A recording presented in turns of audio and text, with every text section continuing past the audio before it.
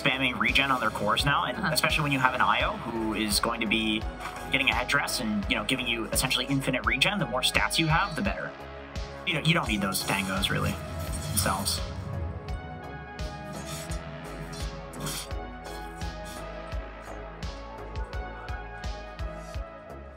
Well, water runes are getting picked up here by both of the Spirit Brothers.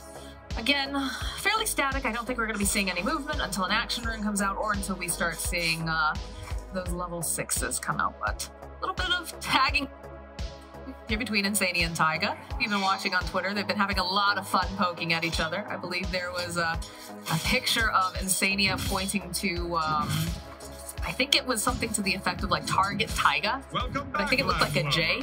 So, you know, maybe his evil twin, Jaiga. Yeah, they were giving each other shit in the lobby too. But you love seeing it, talking though, about right?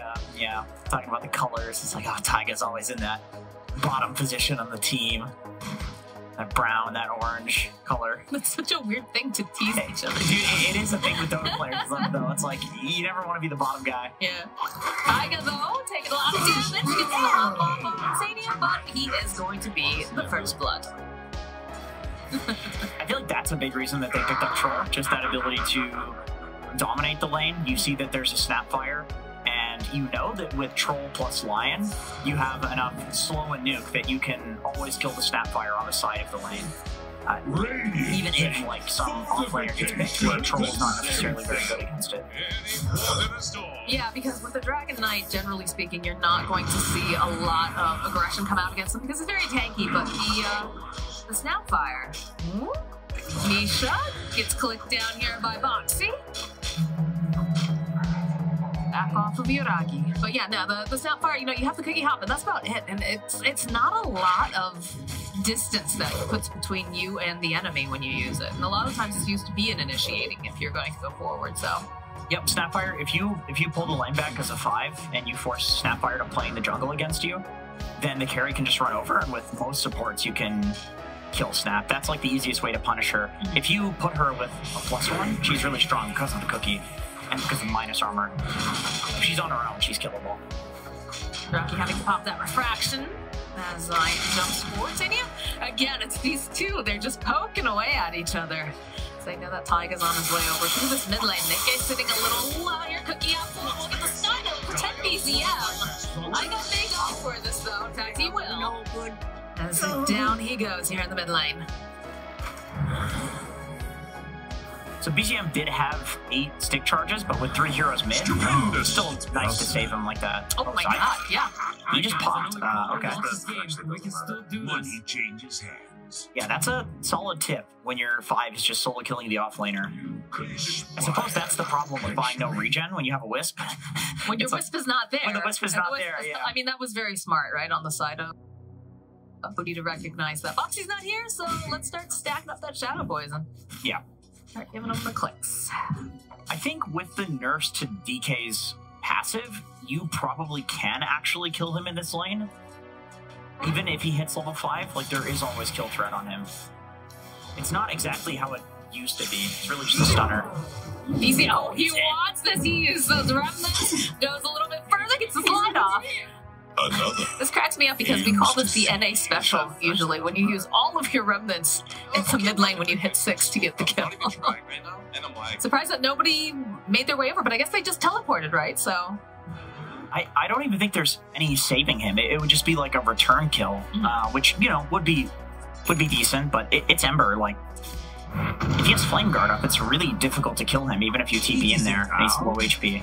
So you have to right-click him to death, which is hard to do at this point. The TP coming up top, zoom in here, Mickey's here, he wants to kill off Misha. Gonna go right into the trees, drag back, that shield crash up, one more hit, Mickey will cut to kill off Misha. Teleports are coming out though, Taiga making his way over, but BZ made his way to the top lane, the cookie hop back over onto Zai. They'll take down Zai, they want Mickey too. Can they get there in time though? He's used up a lot of that mana. BZM, he wants this kill. Is just going to chase after them. It's a slow chase. He's taking too much tower damage. Taiga throwing out the scatter blast will connect over onto 2 and slow them down. But BZM, he's sitting very, very low right now. Does not have any more regen, so he is going to have to back off. Meanwhile, Batu and Amar, they're having a good time. They're high-fiving each other. Nice quiet lane gentleman's agreement. Can't really kill each other at this point. Yeah, so, you know, I said that with the Dragon's Blood passive being nerfed, you can definitely kill a Mark here, but he actually is going for a Helm of Iron War, which when DK was being picked up as a hero, this wasn't the build. So I feel like if you're going Armlet DK, maybe it does actually put him back to that state of like being unkillable, because it is a lot of armor in regen. Again, another move here. BZM joining in, has his eyes on Zai. Big melt strike coming out, need a little bit more damage. Zai will die. It doesn't matter. Even a master falters. I like that BZM stayed in the area there. That's one of the nicest things that a mid laner can do, is just like be off map, and you know, you gank a lane and then you kill it again, and then all of a sudden you have this hero that has no TP scroll. Zai, 24 seconds. He's gonna have to walk back to lane. That is massively gonna delay his level 6 on Pangolier. That's an important, really important timing this game. That definitely doesn't feel good whenever you have to do the walk shame back to lane. Yeah, especially right before your most important timing, which is level 6. Sitting up here, double damage just gets snapped up by Insania as they find a kill on Taiga over the bottom rune spot. Mickey, though, is getting chased down. Lots of damage over to BZM. They have to watch out. Matu in the vicinity, making his way over. Throws out the slow with the axes. BZM turns back around. It's just in a side step because in comes Moxxi. And this is looking like Misha's gonna have to pay for this here. Radiant's bottom tower faces a stiff win. Dude, that is a classic Matu. Just like, he's just mid for some reason. You're like, what the hell is the troll carry doing here? No one expects the position left to get. But it's such a good rotation because there's also a catapult alive here. So pairing these heroes up, it means that OG has to respond with a bunch of heroes just sitting mid, and they get a lot of chip damage, they get a kill. They have to TP in the Shadow Demon to fill the bottle. Yeah, amazing rotation from Liquid. That was good stuff. You really rarely see the carry rotate like that. I think the only time you usually see a carry rotate like that is Eternal Envy. He just shows up randomly. Yeah, honestly. But that's just EE Dota. And Matu. Like, those are the two that come to mind. Matu's really good at identifying when he needs to be the hero that's pressuring towers. And like, sure, you lose your tower to a DK, but clearly in this game, he has just identified that, okay, I'm the only tower damage. My other 2 cores are Pangolier and a Storm Spirit. So if I'm not hitting towers, even though I really like to farm, we're not going to get any towers, so I have to sack my game a bit and do that. Alright, we get the drag back immediately, though. Ember running away. Taiga is left behind. Misha trying whatever he can to try to help out a little bit, but they're going to run that full kill. They're going to kill on Insania. Yes, they can. But the follow with a really nice old spike. They're going to kill on Taiga. The rolling thunder coming on through, though. Kill BZM. And they protect their stack. Yes, he's giving us a bait, really. Mars here, though. Mar gonna challenge it, gets a lot of those last hits. Very tanky. My boy's got a full armlet already. He's a big boy, the Samar, the friendo. Zai joining in. Moxxi, give it the click. Samar's here. He is very slow with just an armlet. That is one issue. Got some cookies to put some pep in his step, right? That disarm is such a pain in the ass this game. It's always a pain in the ass. Yeah, but the worst is when Pango was mid and he would just disarm you. Like, how's that allowed? Yeah, it's one of those things that like it turns every matchup. I know that Pango does fairly well versus TA mid, and as we could see in this game, in the safe lane does decently as well. Just because you can disarm her. So it's like she melt strikes you, gets that minus armor, and then all of a sudden she's not getting any extra hits on you.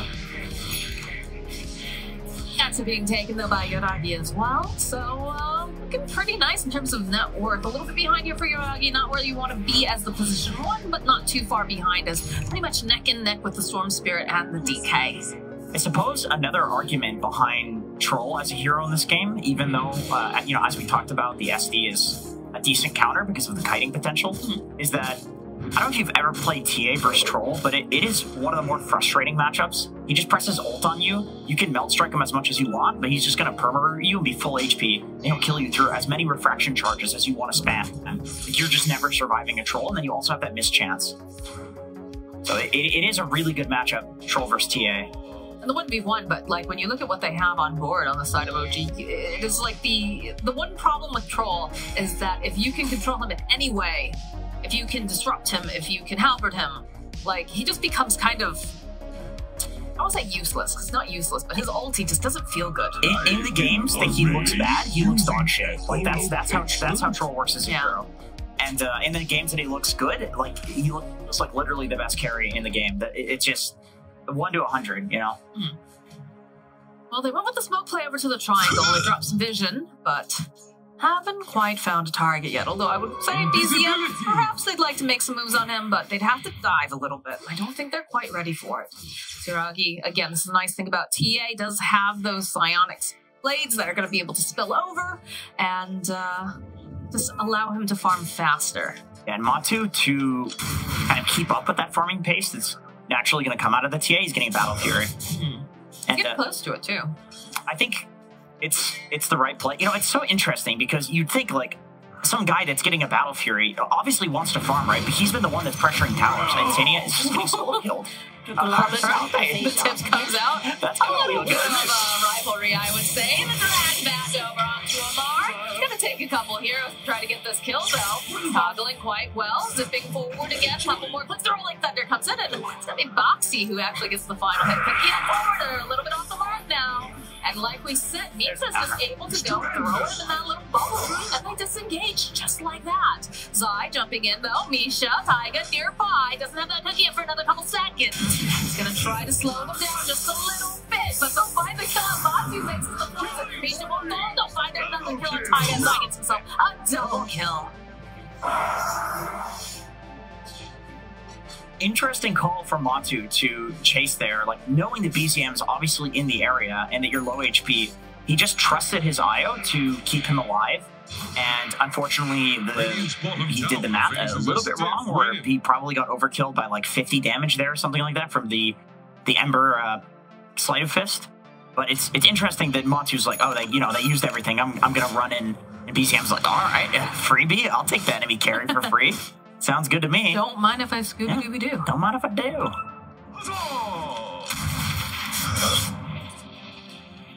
Only about a 1K net worth lead going over to the side of OG right now.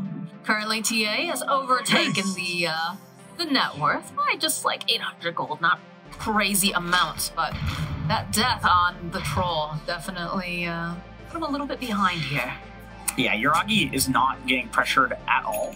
And on Liquid, there's a troll that's running at all of the towers, running a pre-team fight, trying to farm a Battle Fury and dying. So definitely, if you're OG, you're cool with this. This game feels good. Like, you know that you've been 4v5ing the entire game, and your TA is just flash farming, and she's gonna hit that Desolator and all of a sudden become significantly stronger, and maybe that show up to a fight. Instead of a 4v5, you got a 5v5. It's not gonna look so good for Liquid. I mean, it's not that bad. Like, if you look at the net worth right now, Troll's already caught up. Like, it's not that huge of a difference. The net worth is not, but it's more so the fact that, like, you're 4v5ing the entire game and still keeping up on OG. Yeah, you always want to be ahead if possible. You don't want to just be breaking even. Yeah. Old Tumby does have his Battle Fury now, though, so that means he's going to be speeding up on the farm as well. The item timing that I think Matumba wants to play for is probably like Battle Fury, Yasha, BKB, and then they're really strong to take a fight, and then I think every item after that is pretty important. The fights that he showed up to so far have been kind of out of like necessity or convenience, like they're just near, they're just happening, or like he wants to pressure a tower, but it's not really been around any item timing in particular. Blink Dagger picked up on Amar now. He's going to be able to help jump into these fights and initiate. Smoke play coming out from OG. They know exactly where they are. Making their way over, but they have their own smoke over on the side of Liquid as they go back out. Xenia left behind. BZM walking right in front. Misha just going to casually draw a little bit of a board here from Amar, but it was a bait. They go right back in with the Rolling Thunder. Nice disruption though, buying them a little bit more time. They speed him, but it's not enough as Amar does eventually melt here. And Matu just starts wailing away on everyone. Moving into place of this thing coming up from Pickett. They'll find a kill on Misha. As now they'll throw those long-range snapfire kisses at Pickett, taking a lot of damage. DreamOG joining back. But Zai, they want this kill on the Pango. They gotta move a little bit faster. The whole place is Scatter Blast. Just a little bit more damage. Cookie up forward. And down will go the Pangolier. So that was a literal 1-for-1, I'm pretty sure. That was a 5 in an offlane for a 5 in an offlane. Reload coming in hot here. Mid-game needs some help. As they'll try to make the plays over to DreamOG, they found themselves Taiga instead. Purge is in the back room right now going, my stocks are going up. He paid them. Did he? He paid insane. Is that it? Is that the master way to advertise yourself? I think so. You can't buy that line anymore, though, I'm pretty sure. No, that's true. That's why they're spamming it. Just to frustrate. Just to frustrate. Excellent. Yeah. I can get on board with that. Yeah, I'm behind that. This was a really nice team fight from Zai. I love that they like walk Insania in first and he just presses all his buttons, then he dies pathetically as a 5. Like, good, that's it, you did your job. Zai counter initiates, kills Amar, and then also hits the final stun onto Misha.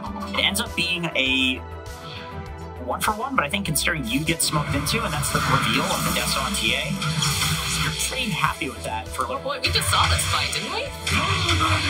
Yeah, this is the same fight. Well, Misha's gonna die to 5 back, they want to get back in Amar. He's a tanky boy, but is he tanky enough to support again? There's gonna be a Yule. I'm looking for time, Amar tries tackling it. Over onto Zai. They're trying so hard to kill this dragon. I thought that she might have end up losing Moxxi and Matu in the process. And they'll find themselves one more kill. Mickey, you stayed a little bit too long, my friend. Alright, well, Amar found a way to make Dragon Knight interesting and high skill. You just buy an armlet, and you toggle like 3 or 4 times in the fight. He ends up dying, but there's so much committed to him that they just wipe Liquid. They just kill everybody else in the downtime. And that's going to open up the Roche. With the Deso on the TA, you're doing some massive amounts of damage. You're going to be able to get yourself an Aegis real easy, like, especially when the enemy team was all dead for the most part. And that's an Aegis. Immortality for Yoragi. Yep, he is looking real scary on TA. He's getting close to the Agnum Scepter. Once he has that, we have seen what Yoragi can do with the hero. You'd think that this is for farming across the map, but I feel like I see him farming heroes more than I see him farming creep waves when he picks that up. It's like OG, they really up the tempo when they get this item on TA, and the Aegis basically guarantees that they're going to get to it. And I think the last time we saw OG get up an Aegis on Yoragi when he was playing TA, they did this similar thing where they just kind of farmed with it. They just used it as like, you know, you want to go on us, you're fighting into an Aegis, so we're just going to free farm the entire map because you're scared. That's the idea, is to make them play into you. Be allowed to do, or rather, be allowed to do. Boy, my English, whew, I'm hanging out with you too much. Too many diet sodas, Too many diet sodas. Oh, not the Jenkins juice. No, but like that's the idea, right? Is that you want them to play into you and to just be able to do whatever you want. Like, be allowed to just free farm the map, and if they want to make any moves on it, they can. Otherwise, they have to let you continue doing what you're doing. Sometimes the pressure is on with an Aegis where, like, you know that the late game is just out of your favor. And so you have to go end. Another Yule Sceptering here. They have another Yules on Taiga. They've got 2 Yules so far, which, you know, good Yules game. Best way to deal with the Troll, honestly. It's a very frustrating item for Troll. He ults, you just double Yules him. He feels very sad. Indeed. Storm Orchid as well. Popping a couple traps. See some movement coming out from the side of OG. I think they want this mid tower. They're trying to find the right angle on it. Amar gonna take down some of these boards, help himself to a creep. But yeah, I mean, like you said, they could just farm with this, but they can also take a mid tower on their way through. Yeah, this is another one of those like convenience plays where it's a tier 1 tower.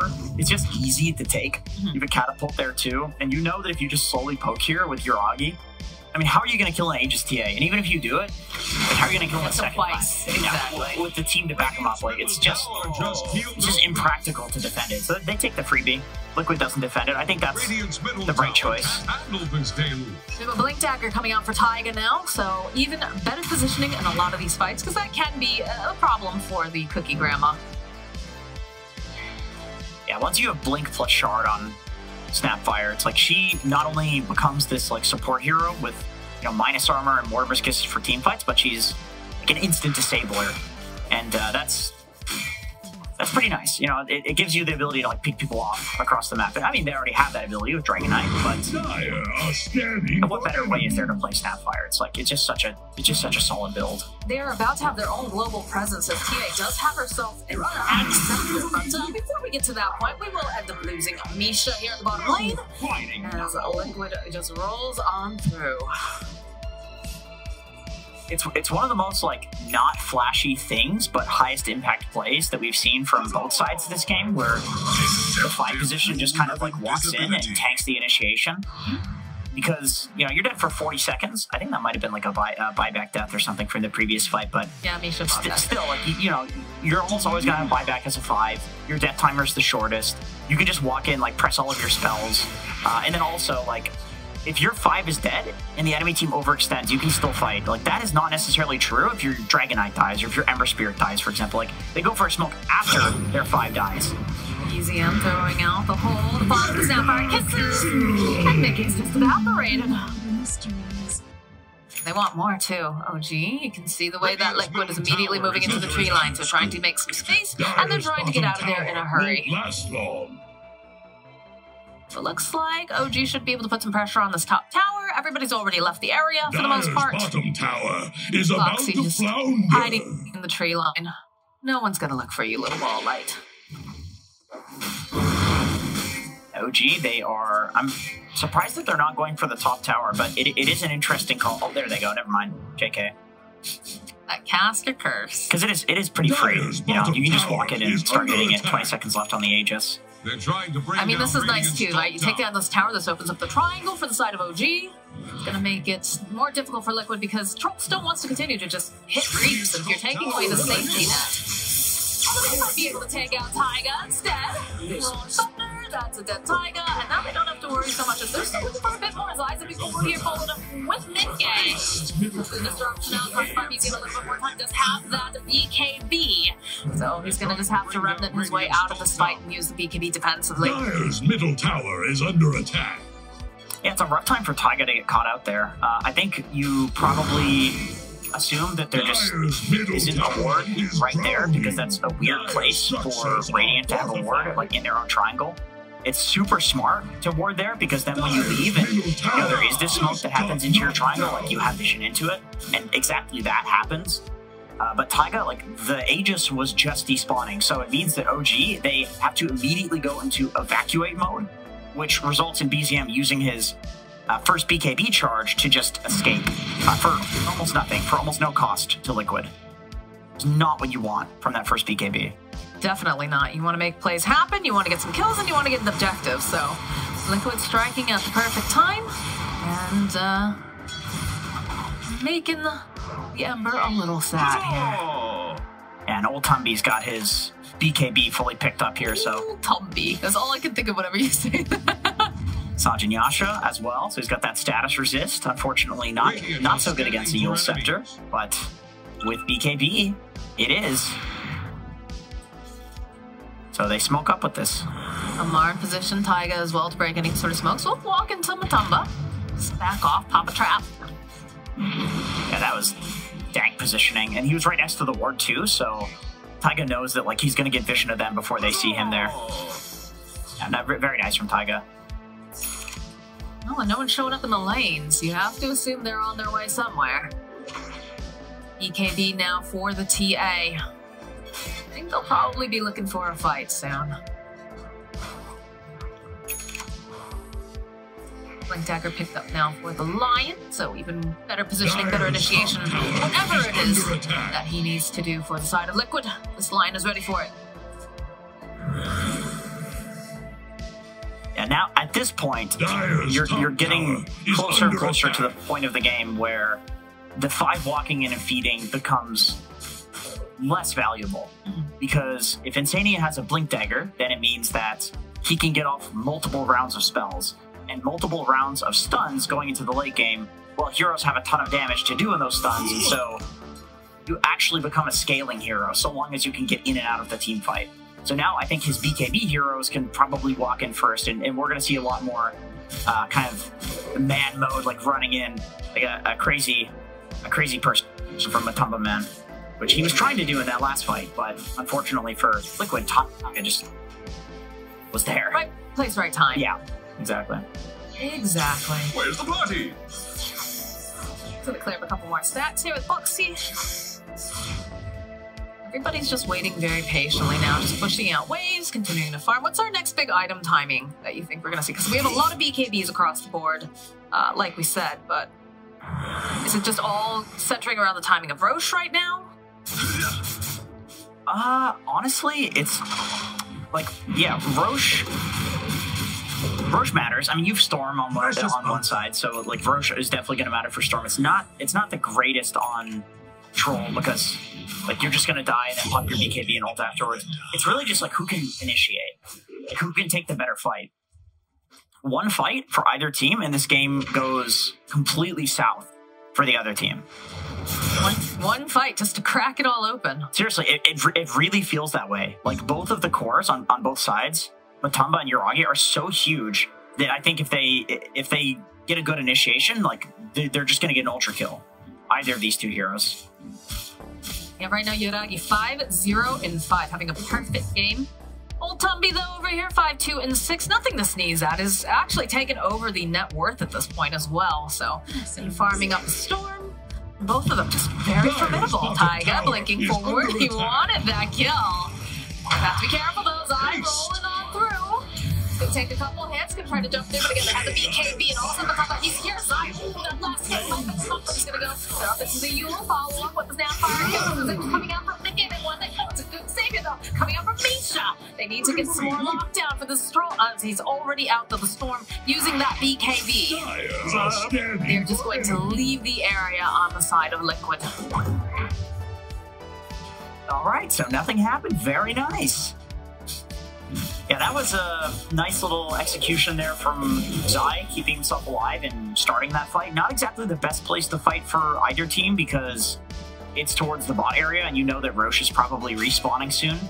And so you want to fight around the Roche pit, but, you know, like I said, both of these teams feel like they've been on the cusp of, you know, team wiping for the entire game, and all they need is, like, to kill one hero, and then I think either carry can snowball and chase and like kill a bunch of heroes here. So both teams feel this this pressure that like, okay, we could like blow this game wide open at any moment.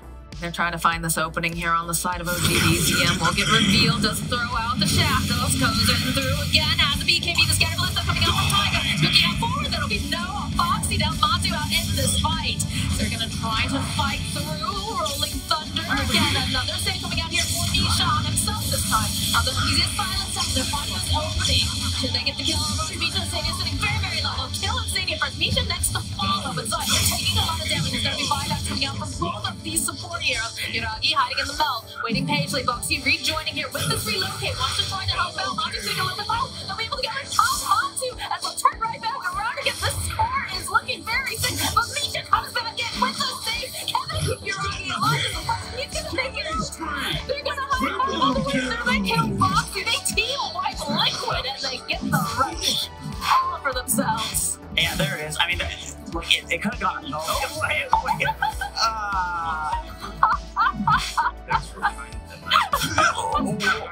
I mean, imagine you just survived that fight. The hard work that Misha put in during that fight to watch your core die to Roshan. Well, I'm just thinking you're 0-9 against this new Liquid. It's only damage to Roshan. You're feeling yourself, and if frickin' AI, an NPC kills you, like that sucks. It's okay. BZM will happily help himself. Oh, don't mind if I do. This, you know? It's like URAGI, you don't get the shard. I'm not saving this for you. I don't trust you anymore. Dyers don't get to have a shard. Yeah, Moxxi being killed first there is the absolute most important thing for OG, because otherwise he can like relocate save, he can, you know, he can heal save somebody. Like Insania could be alive here, for example, if the IO was alive. He does buyback though. He reloads in and he tries to. It's like at the last second though. That he's able to come back alive, and URAGI's so close to dying here. But Matumba had to pop his BKB really early, so when you see him die there, look at Misha, like the perfect timing, right? Throws up the refraction, he's disarmed, and he still makes it out. Oh yeah, we'll cut it there. Yeah, we'll go back. Nothing else happened. It's fine. God damn it, URAGI.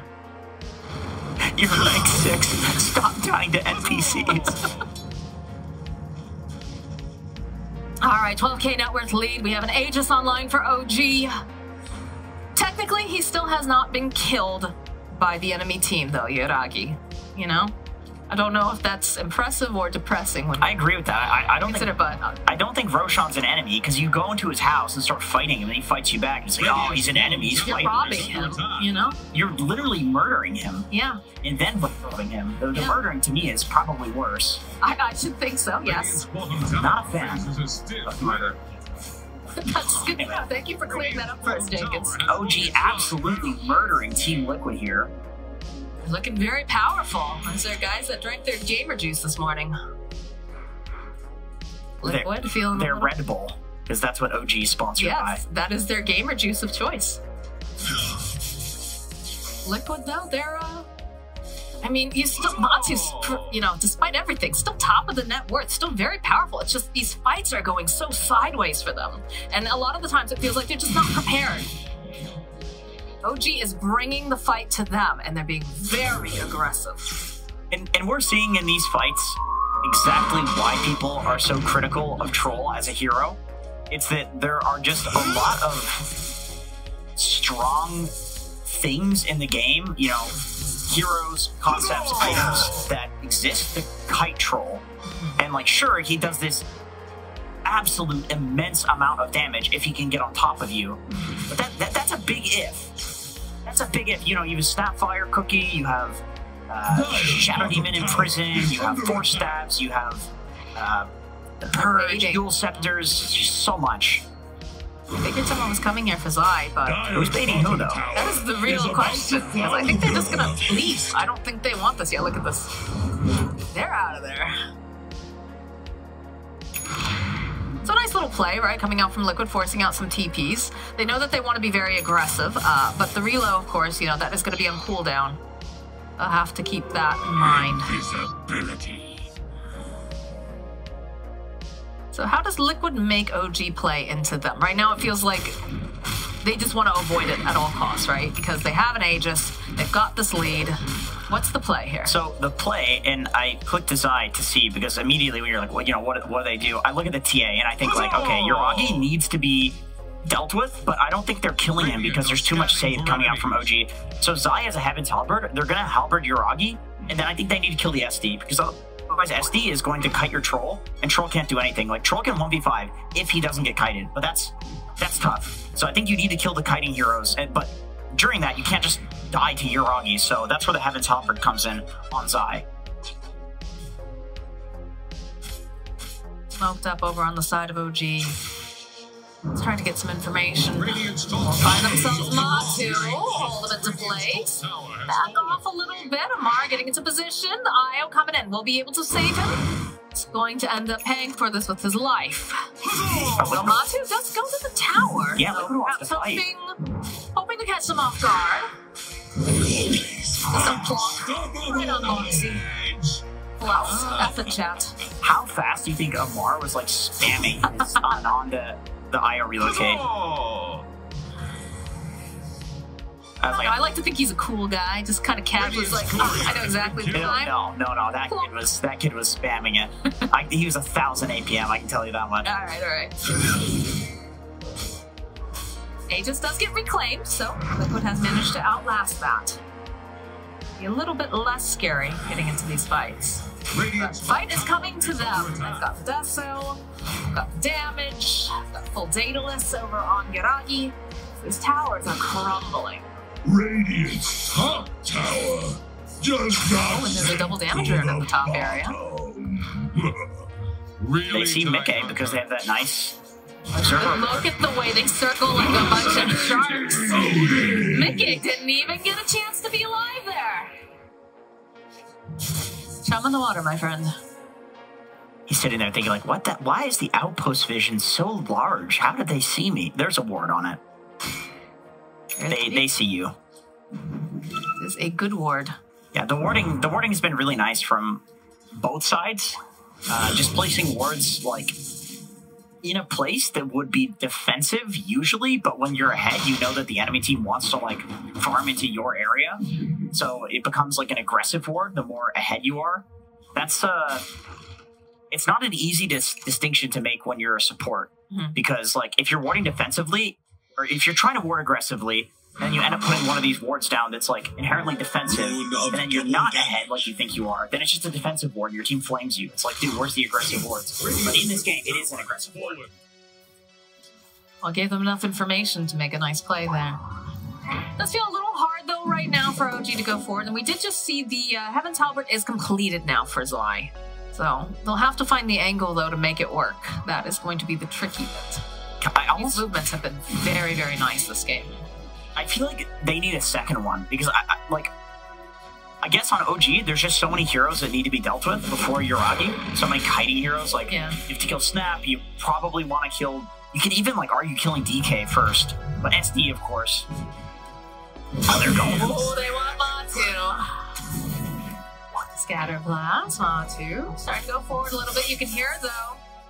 The rest of the team nearby. Ready for action if necessary. They've gone and just smoked up. Drop another trap.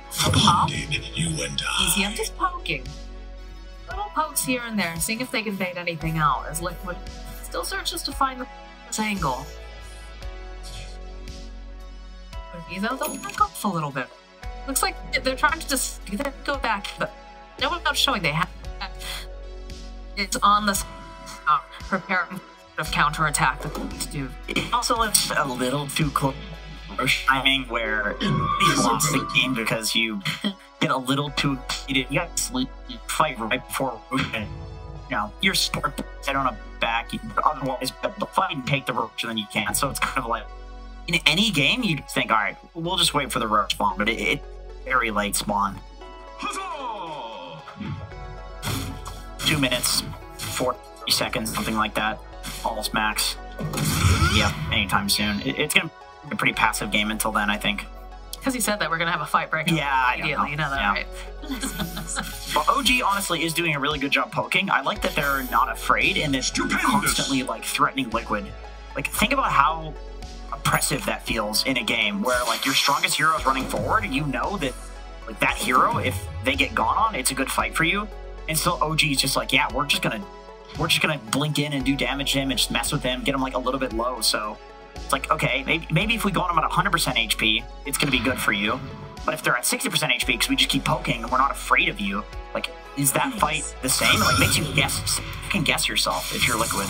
The fact that OG is playing with such cojones, although they don't have to right now because, of course, Liquid is just sitting in their base.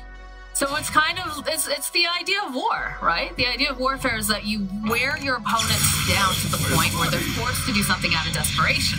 And you're forced to go and try to get rid of some of those resources. And this is, you know, they managed to get the hit off. They're going to get the disarm over onto the troll, though. He just can't do anything here. Because if you only take out Sadia, Sadia buying back. You see those Downfire Kisses getting dumped up, but they have the BKBs as they'll take down Misha. So there's no save available here for the side of OG. Should they need a nice picking out there, coming out from Tiger to get the kill over onto Zai. Bounce damage being placed over to Moxxi. They'll get the kill on Moxxi as well. Another fight back. This little Quest wants to be a part of the fight, jumping back over onto Tiger. Nice scatter blast, but with Moxxi tethering up, we'll be able to go. Finally helps kill off Tiger. Big hits coming out, making Moxxi falls. Uragi does so much damage at Moxxi. They have nothing to cancel out the stun there, and he is going to make it out. Looking very, very nervous on the way out.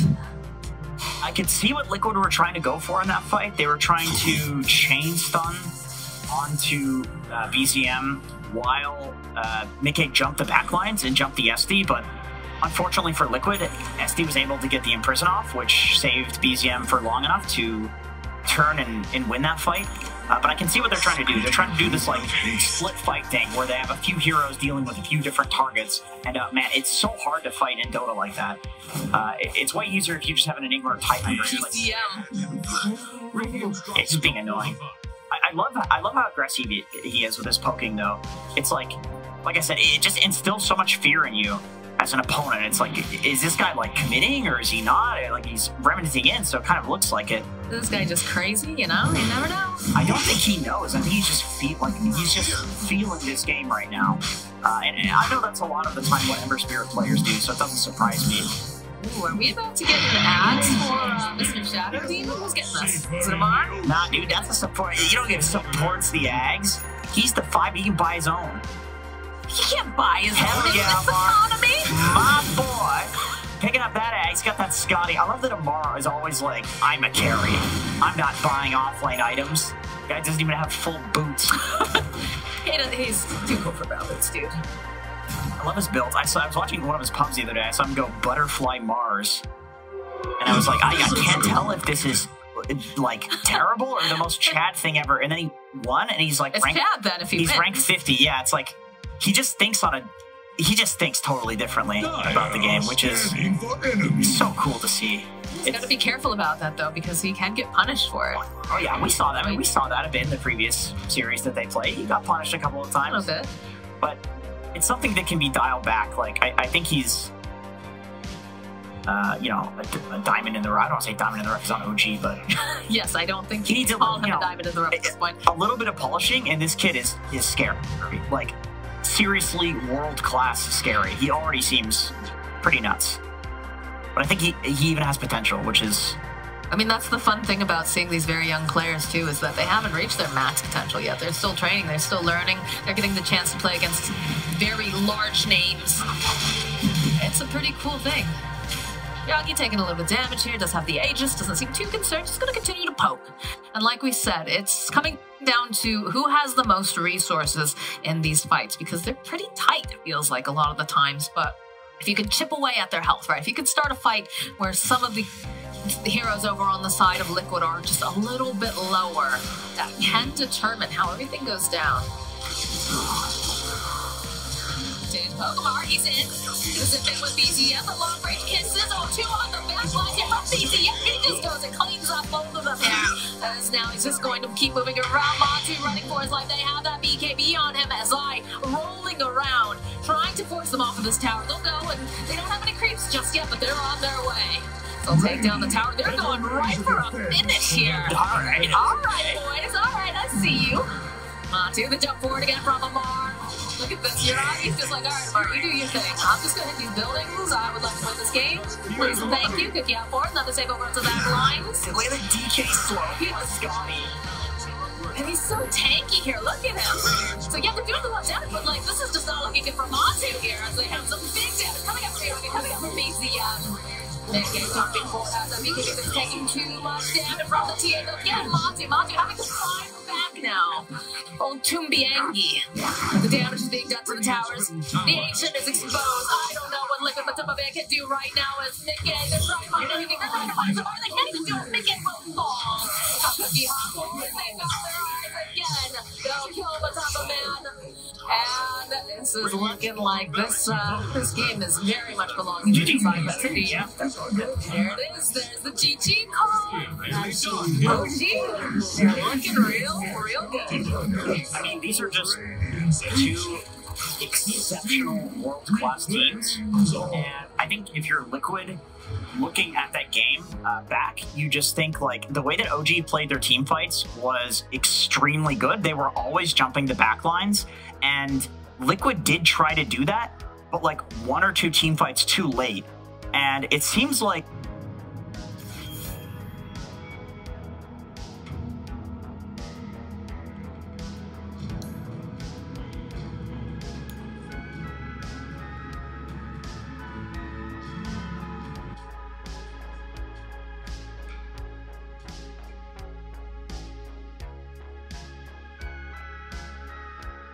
Radiant's turn to ban.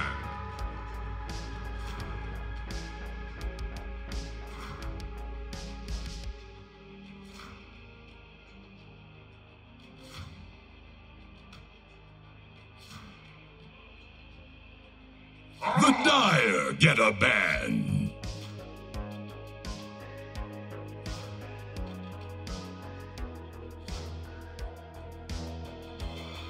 Here's the Radiant ban.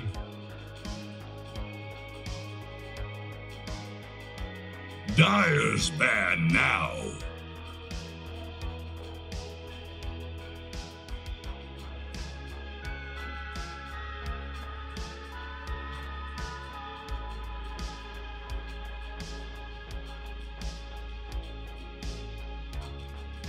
Ten seconds. 5 seconds remaining. Radiant's turn to pick. Dire's turn to pick. Yeehaw!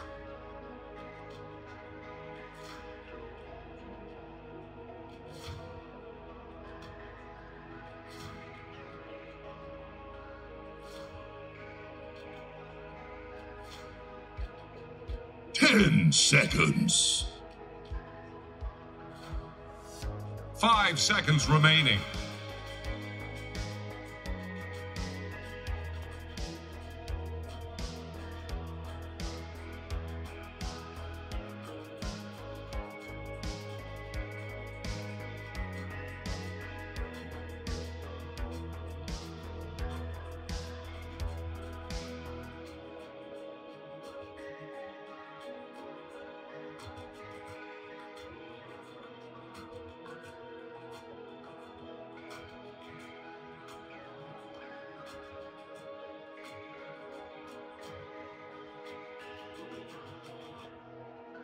Dire's turn to pick. Weaver.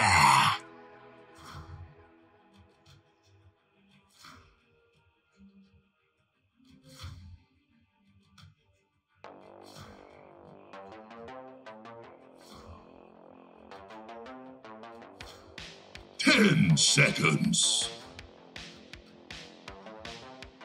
5 seconds remaining.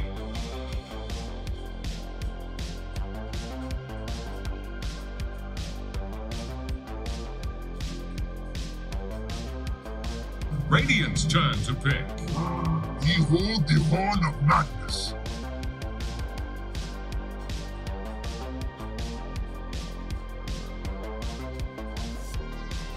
Radiant's turn to ban. Slaughter. Alright guys, I know we probably lost this The game. but we Dire still get do a this. ban.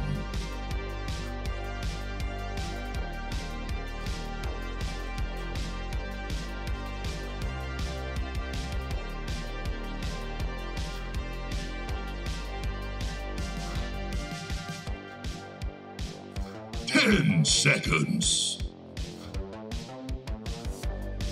5 seconds remaining. Here's the Radiant ban.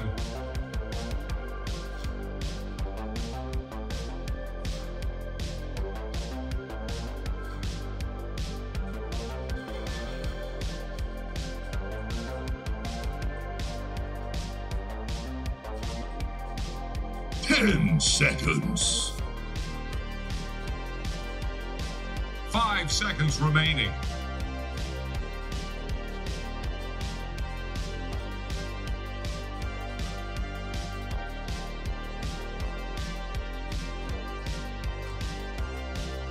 Dire's ban now.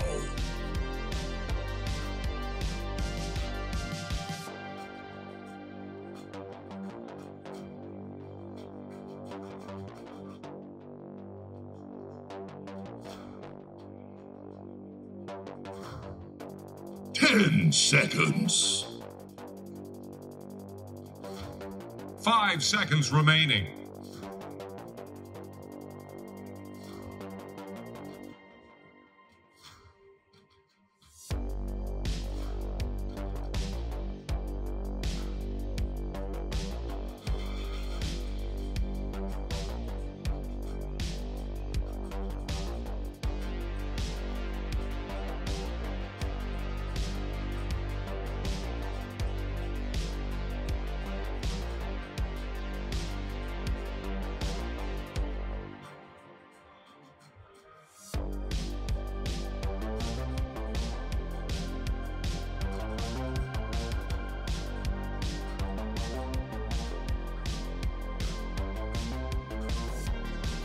Radiant's turn to ban.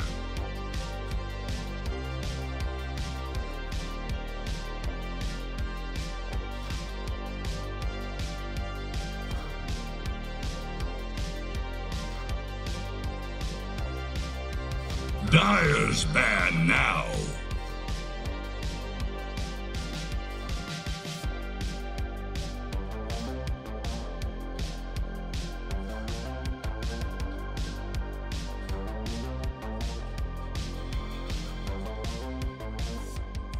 Ten seconds. 5 seconds remaining. Dire's turn to pick.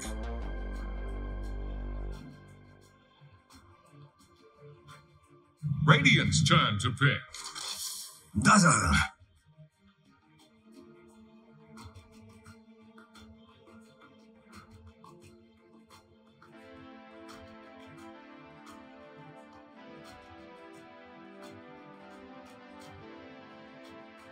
Ten seconds. 5 seconds remaining.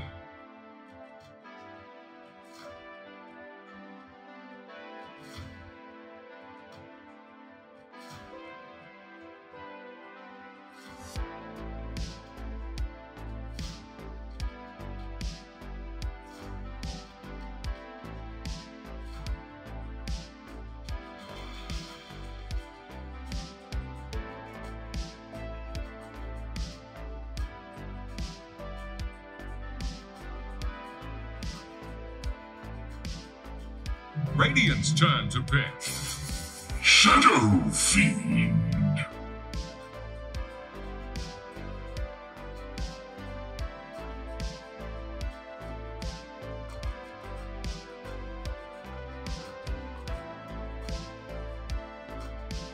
Ten seconds. 5 seconds remaining.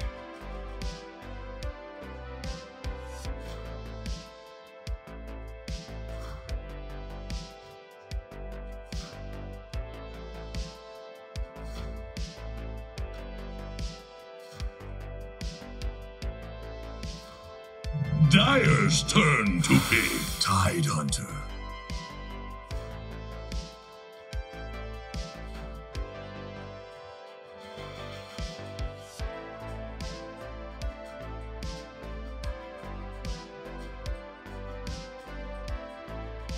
Ten seconds. 5 seconds remaining.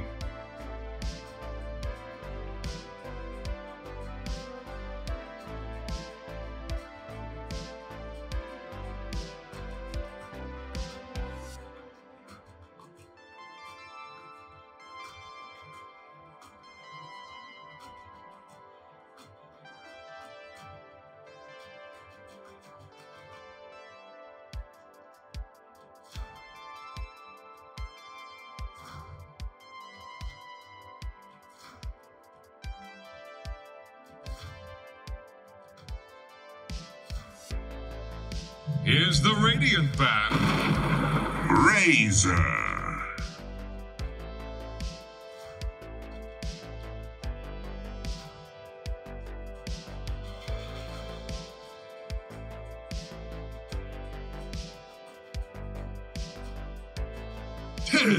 Focuses on pulling the wave with sprint level 1.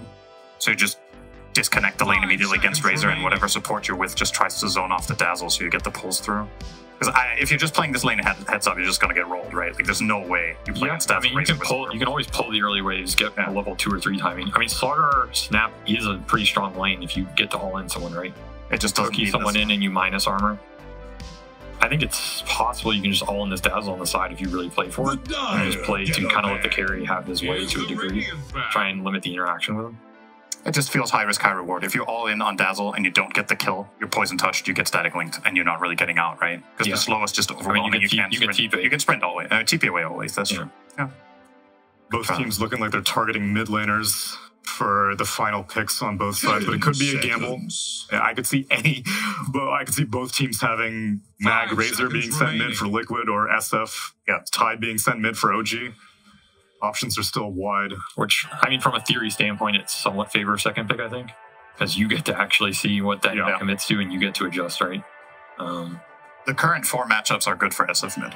So I think back in the day there was a phase when Razor performed really well against SF. I think that's an SF favorite lane through and through now. Like you can't run it. It's just the damage is way too overwhelming too fast. So obviously that is under the condition you go raises. Oh, okay, yeah. See, that's what I was curious. You have to go raises if you do that one-on-one mid, but I think most of the mid SFs are still going. Yeah, they probably are. I mean, there's not much that destroys SF in the current meta, I think.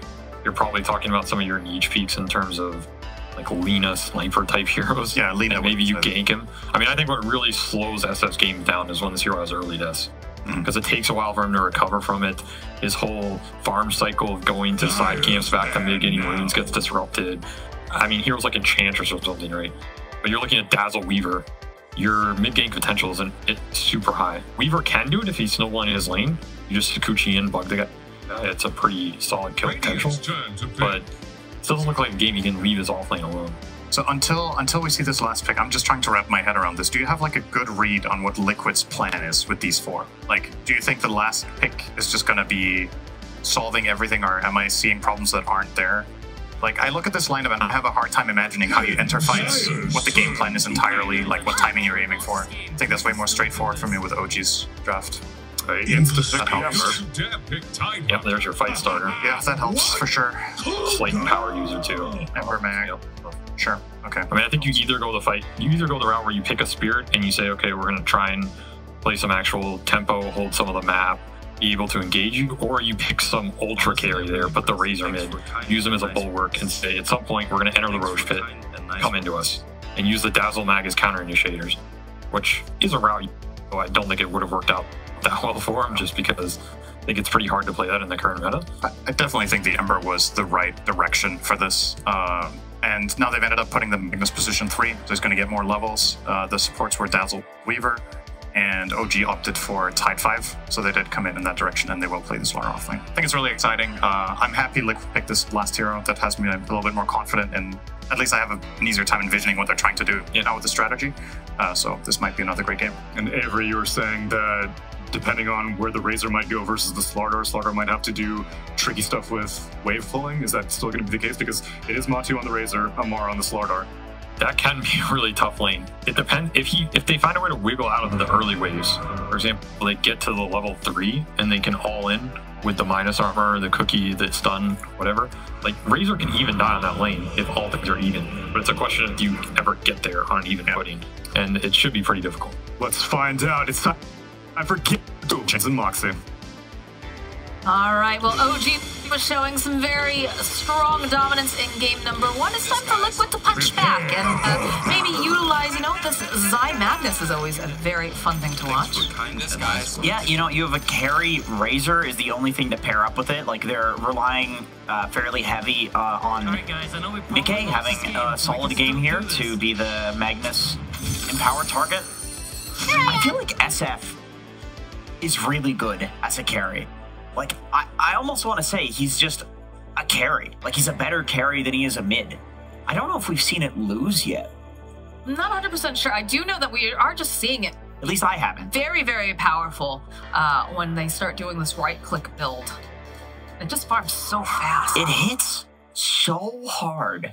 You just get crit for your entire HP if you're a Dazzle. It's sad, but great lane for a Dazzle. I mean, Dazzle Razor, like, Slardar is going to have such a tough time here. Like, Razor alone, you just run at him. You just run at the Slardar, steals damage, easy last hits, Dazzle, you press the Q, keep that buff up. Although it doesn't work with the Razor's right clicks anymore. It's just Dazzles, but it does slow a lot now. How do you approach this lane, then? How do you make this so you're not, being totally zoned out or feeding?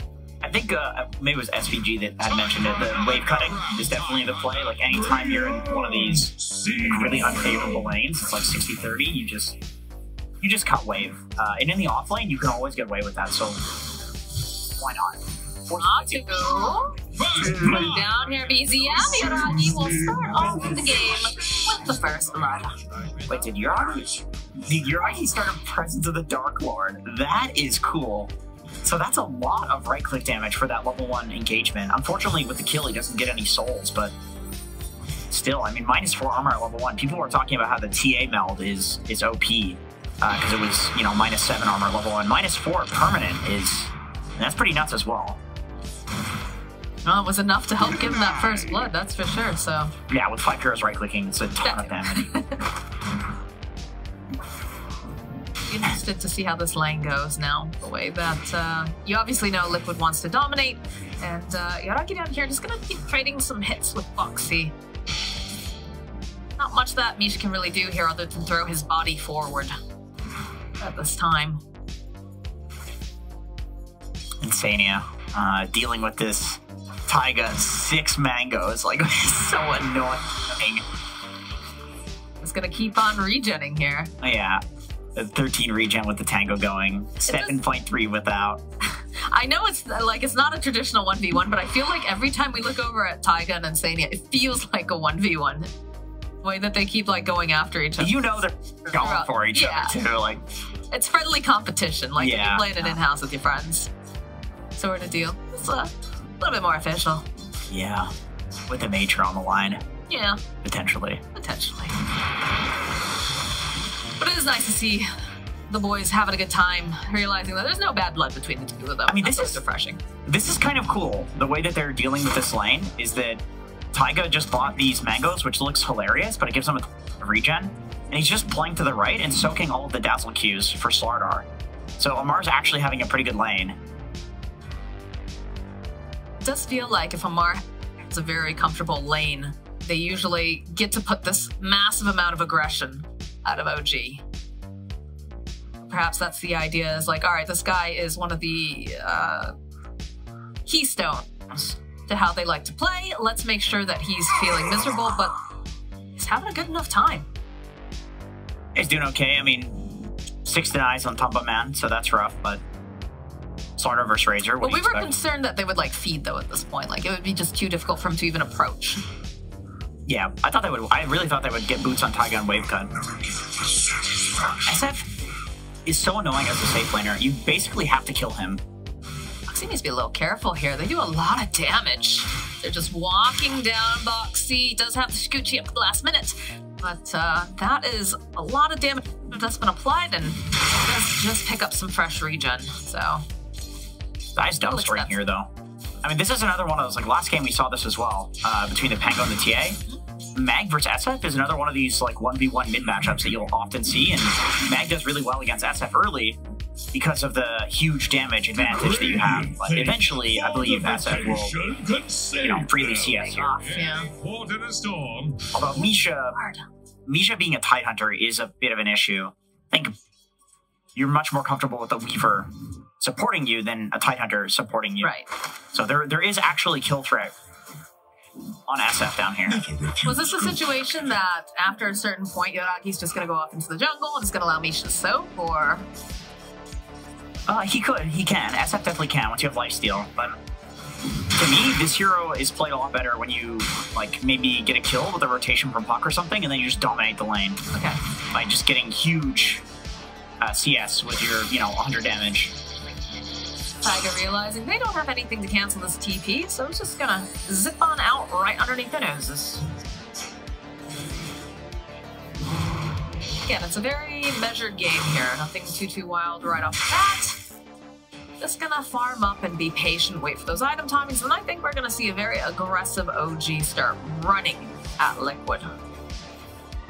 People have gotten so good at laning. This is such a frequent occurrence these days in every region, where you just don't see a huge amount of kills in the early game until like the runes start spawning and people start moving out of their lanes. Like, people have gotten so good at securing range creeps and, you know, pulling, blocking pulls, playing to the right and left of the lane. Like, laning in general has gotten a lot better from people, and so it's just funny. Like, 2 years ago there would be so many kills at this point, but this is just how Dota is now. People are too good. I think we were having that conversation. Let's back to that shockwave. Skewer forward here from Zai. Wants to put enough damage out. Not gonna quite have it. A prize. They'll be absolutely fine. But no, we were having this conversation in the green room and talking about how just the scale of Dota has. Perhaps. Taiga, can you get the deny? Yes, you can. It's gonna be the neutral creep who gets the final hit. You see what I mean? It's like, people are just so good at, like, buzz killing. You're just not gonna kill me. I'm gonna die to tier 2. I'm gonna die to neutral creeps.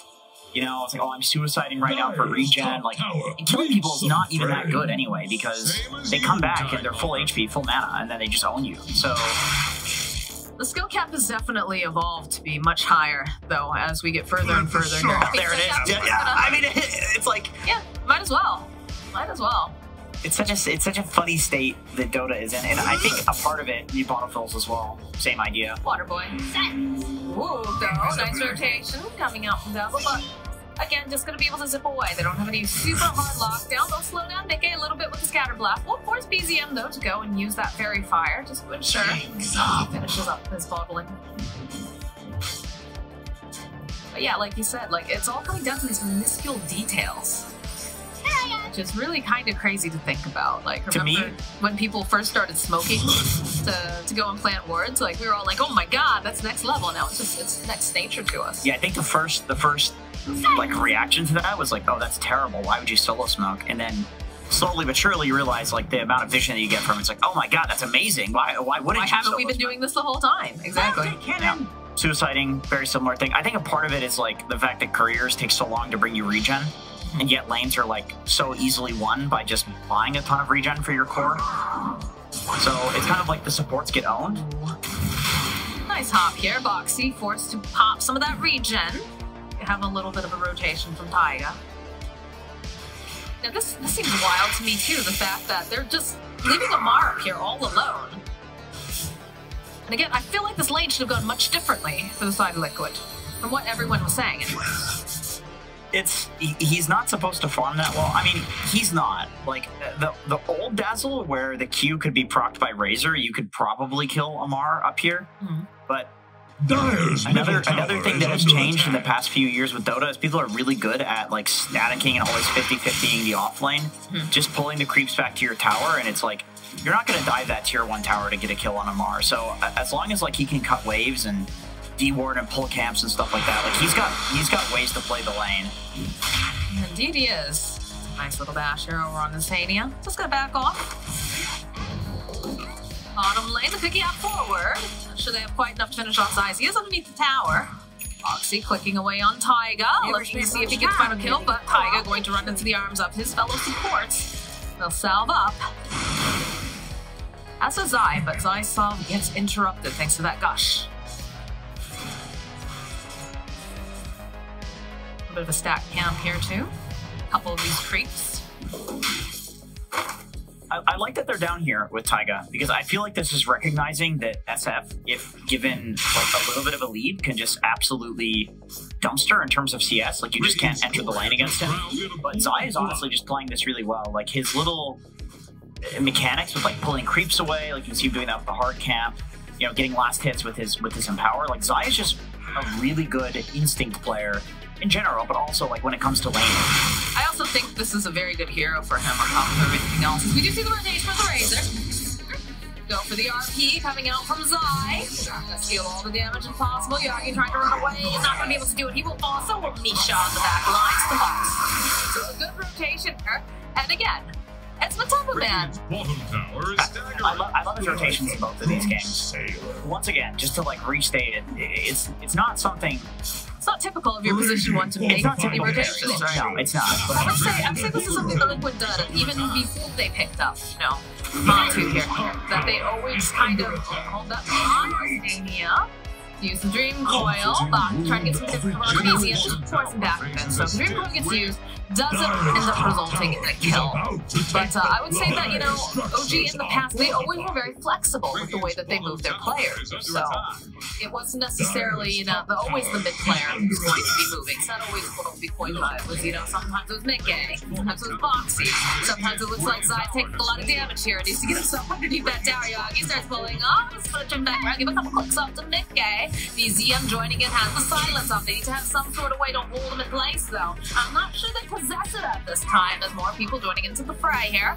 Misha getting clipped around. Moxxi dropping the swarm over onto Amar. Needs to be careful, staying very, very low. So have to get that bump off as fast as possible. Looks like BZM will assist with that. They're just go away, but they still manage to get the call onto Amar.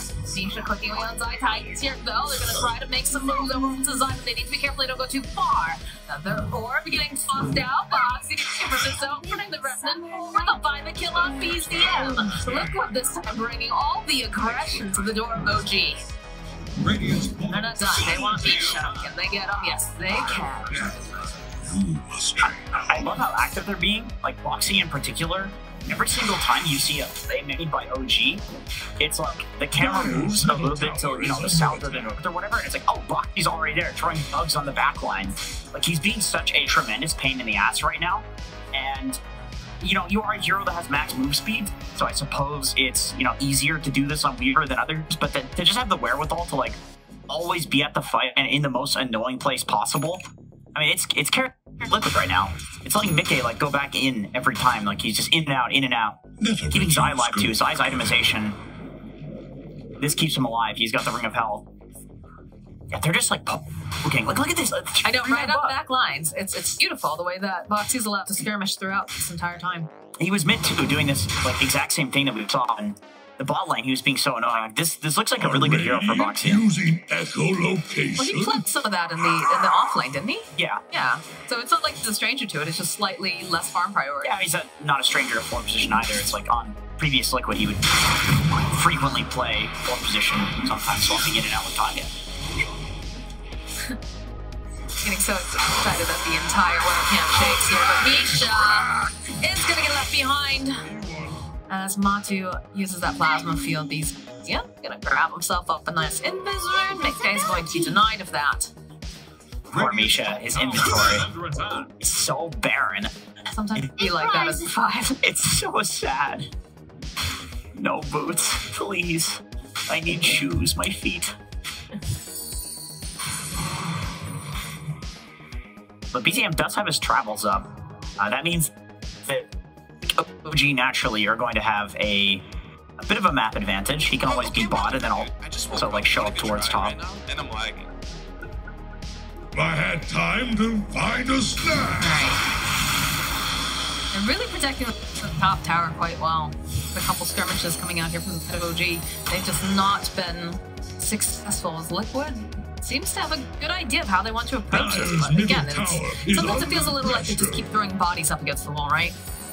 I like it. I mean, they have the heroes for doing it. Last game, Matama Man was running around on a troll, which is pretty atypical, and, you know, running onto a Razor, maybe atypical for a carry, but not atypical for a Razor to do, so they do have the heroes for running and taking these small skirmishes, absolutely. They don't have crazy team fight, but they do have these like great skirmishing heroes. Tower is under attack. Weaver, Ember. Once Zai gets up his blink, like they will have good team fight, but you know that's always a later item for Magnus offlane. I was referring more to the fact that OG keeps throwing bodies up into this top lane. Like you can tell they really want to crap. No, OG does, yeah. They're just struggling.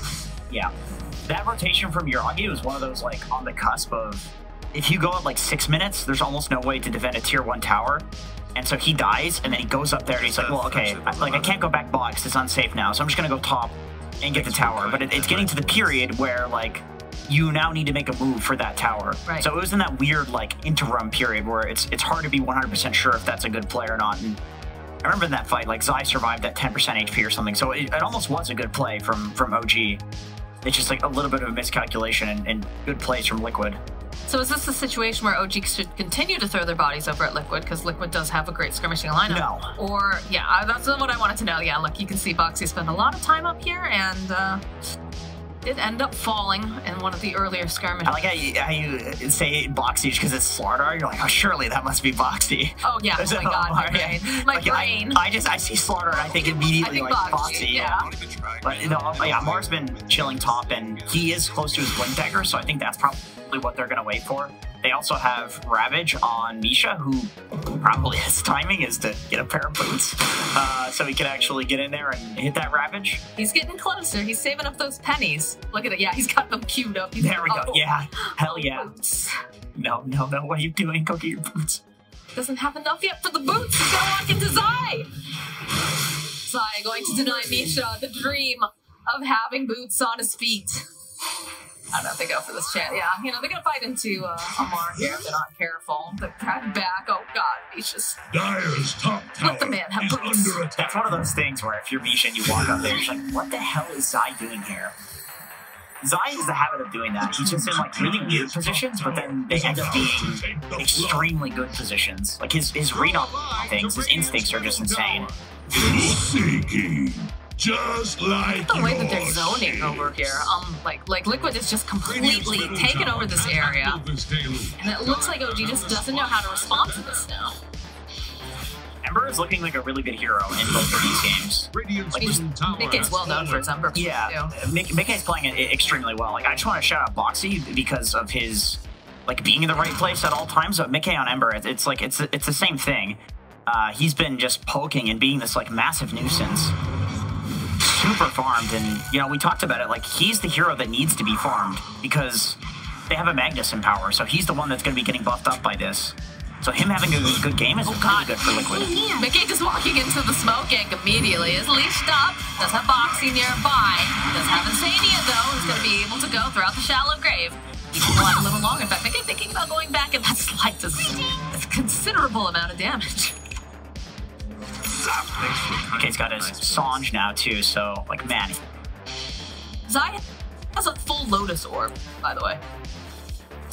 Yep. I'm actually seeing this a lot more frequently these days. Lotus, it's just an amazing item. It's fantastic against Slardar. It's fantastic against all of the minus armor that OG has. Actually, I saw Zai do this in a pub. He was silencer offlane. He went plate mail, building into Ashivas and a Lotus Orb. So like, he just thinks that if you're going to do a minus armor strat, there's just good enough armor in the game that it's just not good. More bugs being placed out. They have the medallion on Misha. A couple of these quick silence, though, getting used on Mickey. Has to back off, but they have the Lotus Orb to help protect him. Feels like OG, they just keep trying to crack this tower, but Liquid giving them no quarter at all. Now that, and the more that I think about the Lotus Orb, I'm thinking about how OG like wants to get back into the game, and to me, it's they pick up the Blink Dagger on Slardar, and then they like burst somebody with the minus armor in stun duration. But if Zai is just sitting behind and like Lotuses somebody and takes that minus armor off, I think that Liquid has such a gold lead that if it's like an Ember getting gone on, or even like Matumba Man getting gone on, I don't think they're going to kill them because of this Lotus Orb. So Zai, by picking this item up first, like it looks funny, but he's kind of like taking away the one obvious way back into the game for OG, which is super cool. He's completely buffing and protecting, right? Like, you've got an Empower that he's going to throw out. You've got the fact he's got a Lotus Orb that's going to be able to remove any silences. It's nice. It's definitely a different way of looking at, you know, playing the position for the offlane. It's really good, and pairing it up with Matumba Man's BKB timing too, you can't just ravage him and deal with him that way. And you also can't just slaughter amp him and deal with him that way. Like, if you can't kill him with physical and you can't kill him with magical, like what the hell is what's left? What's left? It's so smart. OG feeling a little pressured here, not feeling comfortable enough to be fully in their own triangle. They are split up a little bit though. They're trying to, you know, push out several lanes. You can see BZM doing the puck thing, where he's just gonna try to give it a shove. Of course, very difficult to get your hands on them, but they're in the Roche pit. Yeah, they're on the side of Liquid. They're not afraid. They have plenty of negative armor. It's pretty hard for them to make these moves. In fact, look at this Moxxi. He's gonna go poke a little Misha. Again, they have that medallion, and this is some of their big team fight here. If they lose Misha, it's just, yeah, look at that. Just a casual little clip coming out from Matu. My boy still has no boots. I mean, this is how support Tidehunter can feel if the lane doesn't go particularly well, where you're kind of just a Ravage, but Liquid hasn't given them the opportunity to use the Ravage in a way that wouldn't just be terrible. Yeah, it'd be one he was Tiger there, but like if they had forced out a Ravage, it would have been a waste. Yeah, it would have been a complete waste because, you know, he needs to have that. So they're just finding him really early.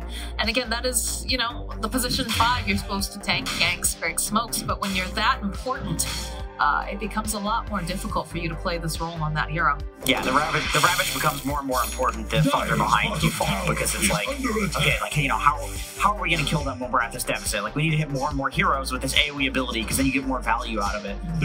But you're doing that with a guy that, like, just picked up boots, and God knows he's not getting a Blink Dagger for another 20 minutes in this game, so yeah, it's tough for OG, and Liquid is just doing a really good job pressuring, but also on the flip side, I like that OG is like, alright, we're in just farm mode, like, we're never fighting them, we're not going to get this top tower, we'll just push them entirely. Good turn for them, though.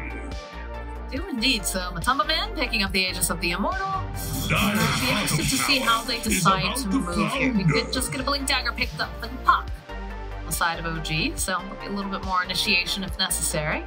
God knows Misha is not going to be able to provide that.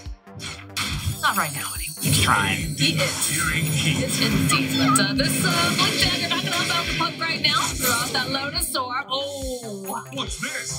Dia fortifying their structures? I like that Zai tries for it. Like, he just can't resist but to go for the really high skill plays where, like, you shouldn't be able to catch a puck because you know puck can just phase shift blink in the right direction, but he's like, I'm gonna frame perfect this. Okay, Zai, let's relax, dude. Maybe next time. Amar, though, does get spotted out by Insania and Nick. Really walks right into the over the Ravage. Oh, look at the button pushing, though. They get the save off. Last second, Amar will fall. Nick, is he gonna make it out alive thanks to his support? It looks like he is. Down 4 here from BZ. I'm going to try to punish this, though. He stayed a little bit too long, Nick. All of Insania's hopes and dreams were not, as now he's gonna get clipped down by BZM. Zai also forced to run away. Can they finish him off? Can they cancel it out? They cannot. So they'll end up losing Mickey despite Insania's best confidence here. And Zai immediately throwing out Lotus Orb, waiting patiently. This time they'll be able to kill the puck.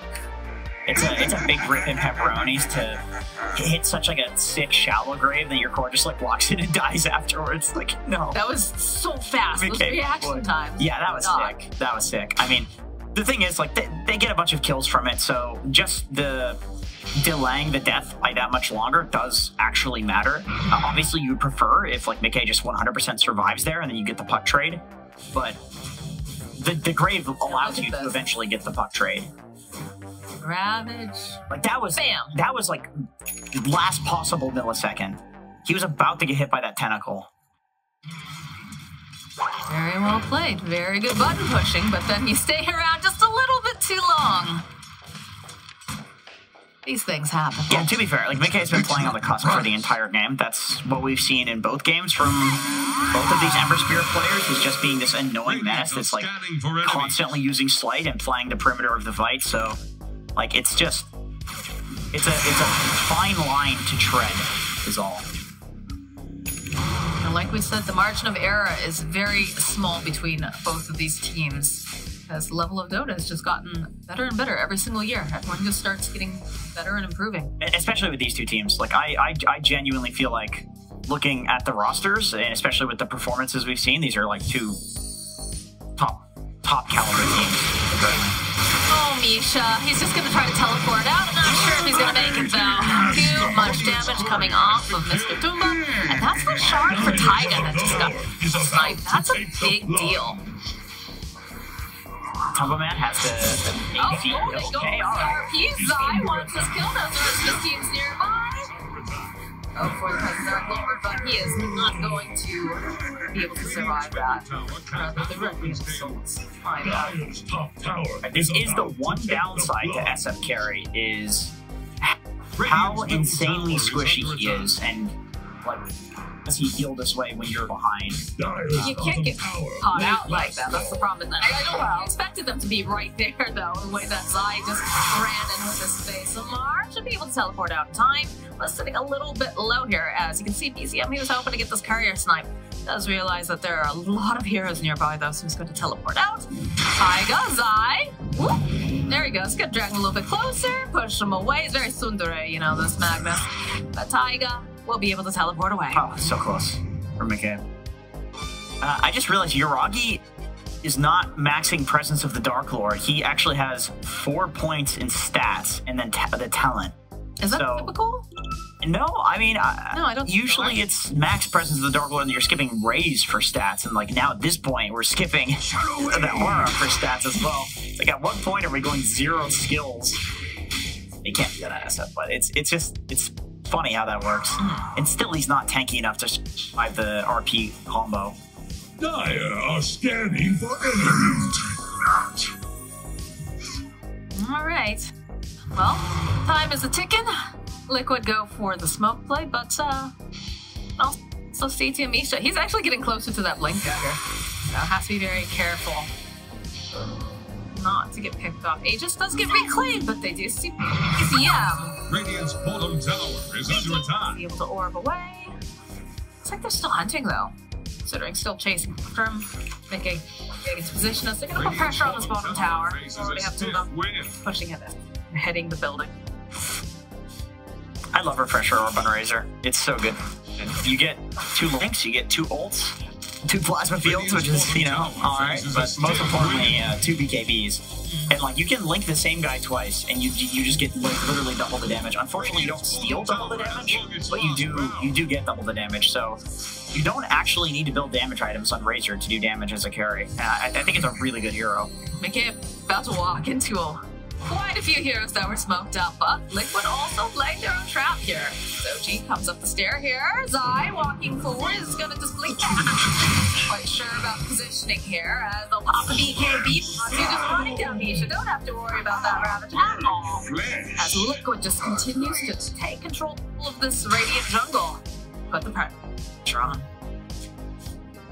I love the items that Liquid have built in this game. They have this Lotus Orb first on Zai, Sanj and Kai and Assange, on Mickey on the mid lane, and so he's able to tank all of these spells. Moxxi's got a Solar Crest, so that's more armor and an AC item. Going to back from the Taiga. Do they want to punish this? They have the Dream Coil. There's going to be the fear coming out. Long range kisses from Taiga. Getting dropped as Liquid is forced back. Zadia taking about to take the damage here. Misha throwing out the Ravage with the slide. Oh, the slide from Mickey. Cleaning up. They're going to go right back in again. Mickey chasing after the Shadow Fiend. And they're touching out Taiga. They want to make sure that they can get the kill. Follow up. Moxxi is forced to use the ultimate. The Buck should be able to run away. They'll throw the Bucks out just to see if they can get any more vision. Not going to be able to quite connect over onto BZM now as they're forcing themselves into the base. There's still a tower up there, Liquid. Might want to focus on that before diving on in. But they're feeling bloodthirsty. That was pretty close to the best initiation you could ask for from OG. Hitting both Magnus and Weaver, the two, like, you know, backlining / supporting heroes. You're not hitting the level 1 hero, like from the Ravage was really good in that fight, but Tomba didn't have BKB as well, and so it goes the way of Liquid. That's gotta feel bad. Flip it a high five here, BZM. He's gonna get chased down. It was a Zai versus Mickey. Who could get there first? And it is gonna be Mickey. Couple of free bounties too, not bad. And all I can think of is that screenshot of Purge when he's found like what 4 bounties. Yeah. His face just supremely disappointed. The crazy thing about bounty rooms in Dota is that like picking up those 2 bounties there is actually worth more in terms of gold than BZM dying on Puck. Yeah. So with that being said, obviously the actual death timer is of supreme value. Like that means that you can run mid and get that tier 2 tower for relatively free on Team Liquid, and it also lets you control this triangle. Well, this time around, Liquid bringing all the aggression to OG. OG's really kind of just tied into their base. You can see Amar is trying to push out, trying to get to the jungle, trying to get anything that he can, but the rest of the team struggling. Really tight. See now the net worth 17k over on Razor, 14k on Ember, and Puck doing Puck things. Probably the only person who can really think about free. Dude, heads up. Look at this. They know. The chase is on after Amar. We'll slow down using that plasma field. They'll leash up there. Take him for a little swim, and it's a dead Amar. Shout out to Insania, who placed the ward. Taiga? Hell yeah. That ward on the top lane, the lane ward, that is the only reason that they were able to see. I can't see who placed that. I don't know if it was Insania or Moxxi, but whoever placed that is an absolute god, realizing that OG, they're going to have to run through these lanes and do these cheeky plays to get out of their base. So that's the only reason that they know that Amar's in there. The word belongs to Insania, but I see. You can click on it, and then you click on another button. I do that. Zai is going to push back on BZM here on the screen. The zip is on Mickey. He wants his kill Moxxi. Keeping tabs is going to go a little bit further, but they needed more lockdown, so the slippery little fairy dragon will survive. And I will say, one good thing going for you right now, look what Misha has. I don't think it matters. I really, it's, you know, it's a 5 kite, so you're gonna get this item late, naturally. You're at a point where there's so much tankiness on all of these heroes that at this timing, if you're an offlane tide, you'd be waiting for the... God, they just immediately break the smoke. Yeah, that's an Ember Spirit right there. Oof, that feels bad. It's really annoying that it works like that, but it does. Yeah, they're too tanky. He's gonna need to hit like 4 people with Ravage. Zai getting all the info, seeing himself a Misha, like you said, maybe that blink deck just doesn't do much of anything. Yagi though, try to buy himself a little bit more time, but the damage coming out from Liquid is too strong. Double. So for Jenkins, looking for some more. Matsu is gonna be able to get a kill on a mark. And they've got Dev online, so they'll finish up on BZM and they'll continue to just rip down the vision. I love watching Zai play against heroes like Puck because you know he just loves these situations where it's like kind of frame perfect to skewer to get him out of his spaceship. Like he genuinely enjoys those moments so much that like he can't hide it. You know, it's like it's just so obvious in how he plays. Yeah. And I mean, it makes him an excellent player. Yeah, this is a bit desperate. You need to hit like a 4 or 5 man Ravage. There's only 1 Ravage at this point to win. Was it worth it for them to... Oh, there's someone dying off screen over there. That was time ago. Ah, I see. Is it worth it after your smoke is broken to continue going forward in that manner? Or do you think they should have reset? I think they're desperate. It's hard to make any other call at that point. Lamar. I think it's that he got caught out, right? He's in his own base.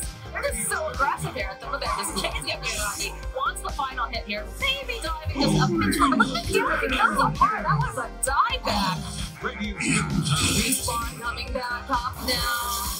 Alright, that's a really good Ravage, but I'm not sure it's gonna be quite enough as they are helping like the beautiful Dream Portal on Sentinel. But Matsu, he's just too strong here. Rocky putting out a couple of hits over on the Moxxi. Moxxi immediately using that ultimate, just gonna get right back up and get Shikuchi out.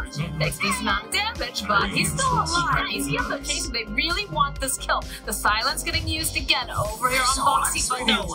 They'll find him with a final nuke, but while they're chasing him, there's a lot of damage happening over here. They take out Taiga, but they're still just running into the base here of OG. So they take a tower. And Mickey feels completely unkillable. Once again, I love the itemization from all of Liquid building like this mass minus armor and HP, or this mass like plus armor and HP strat, because these crazy plays where they're diving could actually go punished if they had like one line. Oh, wow. They said, all right, this is looking too impossible. We're too far behind. So Liquid, we talked about the window not being open for them in game number 1, but in game number 2, they definitely fought back. Yeah, they looked amazing on all counts. They all looked like they were.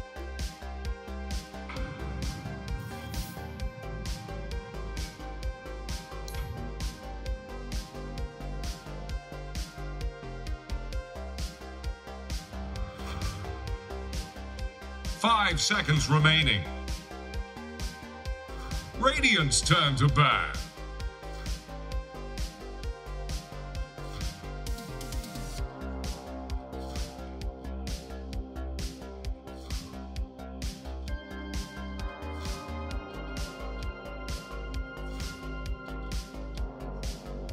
Ten seconds left by my count.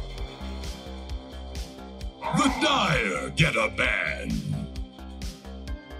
Radiant's turn to ban.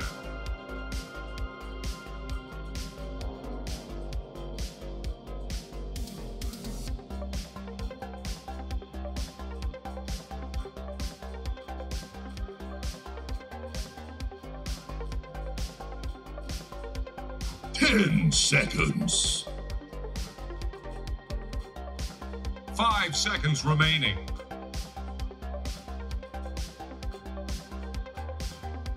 Dire's ban now.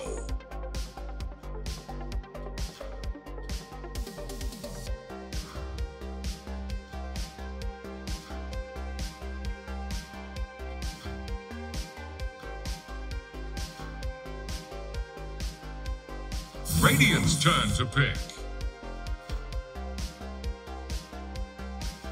Finally came up for air.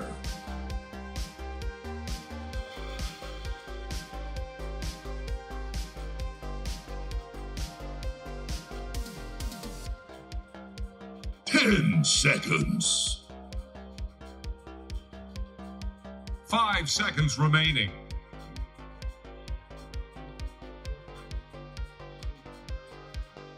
Dire's turn to pick Invoker. Pound for pound, competition is looking good on both sides. The grizzled veterans that make up Team Liquid and the young bucks that are making up OG, who's got the stamina, who's got the technique to take this game number 3. I think, Sin, you kind of alluded to one of the things that I found, 5 seconds which remaining. may be a exploit that you could take advantage of, is we have not seen ATF play from behind yet. This was a game that he didn't even get a chance to recover, even if I'm sure he's eminently capable of it. But shutting him down early on had some impressive success. It's also going to look a little bit more extreme when the hero you shut him down on his slaughter. Yeah. Like, that's just... That hero in bad matchups and losing lane is one of the worst heroes in the game. Yes. I genuinely think it's almost unplayable. Not only was his lane bad, then he's playing from behind, and he's against Ember, which is one of the hardest counters. It's just, I mean, the hero just doesn't really have a comeback mechanic, right? His comeback mechanic is he kills you or he kills Roche. Roche is hard to do when you're really far behind. Killing enemy heroes is only good if other of your heroes are super far ahead who can kind of enable it for you, but otherwise, yeah, you're just sitting there with your bash, wondering why you exist. Sitting there with that number 3 above your buffs, and you're like, one day I'm gonna slap someone. And Liquid are gonna pick up a Kunkka to do some slapping with, banning out the Timber and the Mars, targeting ATF. And OG ban out Spearbreaker IO, pick up a first phase Invoker. First pick Invoker. yeah, not only first phase. That's, it's a Siggy. I feel like it's been a while since Invoker has been in a position where he's overall first pick. Or maybe that's not true, actually. There was a patch pre-TI when some teams were rating it that high. But first pick is pretty bold, though. I mean, we at TI did have some scrims and stuff where we first phased Invoker. I think you can 2-3 it, you can take it on the 4 response. First pick is a different beast, though. You're just showing the whole, you're showing a whole lane, because almost no teams are going to play this on roles other than mid, and you're never going to put it in a side lane, right? It's pretty rare you ever really do. It's like you get brooded or something, all right, we have to go side lane. But otherwise, you're showing a hero that 100% is going mid, 100% which player's playing it. 5 seconds. You just take your pick, and most people are going to take either Kunkka, as we see here, or Void Spirit, I think are the 2 highest, outside of some cheese. So it's just, here's a matchup. And since their first pick, you're just going to get counter-picked on both your side lanes down the road, too, if Liquid really wants to, right? Is Kunkka really an insta-pick, or are you just saying it because you saw it? Like, because I imagine that the idea is if I first pick Invoker, I want to railroad them into countering it immediately, so I already know what the counter is. It's up there. Okay. I think most mid, the 2 highest mids that most players would feel super comfortable counter-picking an Invoker in terms of the lane and gameplay being like maximized is probably Void Spirit and Kunkka. Okay. Just because they both do exceptionally well on the early waves, they'll always be ahead, and they both have a pseudo gap close mechanism for Invoker as a core, which is insanely valuable. Because the most annoying thing about this hero, we're talking about Quas Wex, which is what it is most of the time, though BZM mostly plays at Xord, I think, is that if your core can start on Invoker for your subs, it helps interacting with that hero by a huge margin. Because most subs are really bad at just running up to Invoker and casting spells on. Right. They get outranged or disrupted, or they take an immense amount of damage in the process. So Kunkka and Void Spirit both just start on him. And they're heroes that can chip him, so he's a bit low in the first place. So historically, they're 2 of the most favorite matchups. There's even the added benefit in this patch of picking Kunkka here that if you do see an amazing other mid hero later, you can put Kunkka safely. Because that's something that wasn't popular even just a few months ago, but now that Kunkka fares well in that lane, it's just, this almost feels like a no-brainer to just grab Kunkka here. It's just good. I mean, it's outplayed in the offlane too. Yeah. So yeah, even and for you Liquid, get the shard and hold you back. And, But they do get the Bane, which is, maybe you see these reversed. I mean, this is also a question of, is taking this Bane on 4 and Invoker on 1 that much better than Bane on 1 and Invoker on 4? I don't know. I don't know if they're worried that Liquid were going to grab Invoker 1-2, or if they got a really good trade out of this. Because I think if OG grabbed Bane first pick, if Liquid do pick these 2 heroes, Kunkka Weaver, then you can just opt out of the Invoker and get something that's better. Yeah, well, that's what I'm saying. So now they know the mid lane matchup, so now you're just like, okay, our Invoker's going to have a miserable time against Kunkka, but we know it's Kunkka. So let's just focus all of our energy into making sure this Kunkka, this mid lane counter, is not going to be able to pop off. Yeah, it's easier said than done, though. I think usually the way you really counter Kunkka is in the lane. Because he does have some matchups in mid where he fares poorly. Like, if Kunkka loses lane, the hero's recovery curve is really steep. But he definitely doesn't lose to Invoker. Like, let's imagine you pick Kunkka early and you don't know your enemy mid matchup. Okay. And the enemy team can somehow guarantee that Kunkka goes mid. You could be playing against SF, you could be playing against Razor, you could be playing against these heroes that dominate melee mids, or Timbersaw, you know? Viper, I think, also does extremely well against Kunkka. The Necro ones. Necrophos, yeah. Death Prophet is the word. There are like almost 10 mid heroes that destroy Kunkka if they play very well, or at least win clearly. Invoker is just not one of them. So if you want to counter Kunkka out now, I think, yeah, Bane is a start, because then you have some sort of a combo break against the X-Mark mechanic. So if you clutch, maybe you can avoid the X-Tarn boat. But again, it just begs the question, why give them this opportunity so that you need to catch up? If you're first pick, you need to be dictating the draft in the first phase. That's the only advantage you have. Right. The next 2 phases, you're going to get counterpicked in the end. And I think right now in Dota, there isn't a big enough pool of heroes in the first phase that are just so good that you getting to choose the absolute first and the last one, it gives you a big enough advantage that you can comfortably take it. I think you were looking at it before this game as well. You think second pick is better and it has high win rate right now? Yeah, it has higher win rate. And teams are favoring it too. Yeah, I mean, I favored it for a long time. I just think these picks on 8 and 10 they're hard to overcome if your first phase isn't asserting something that forces a response. Otherwise, the enemy just has too many options.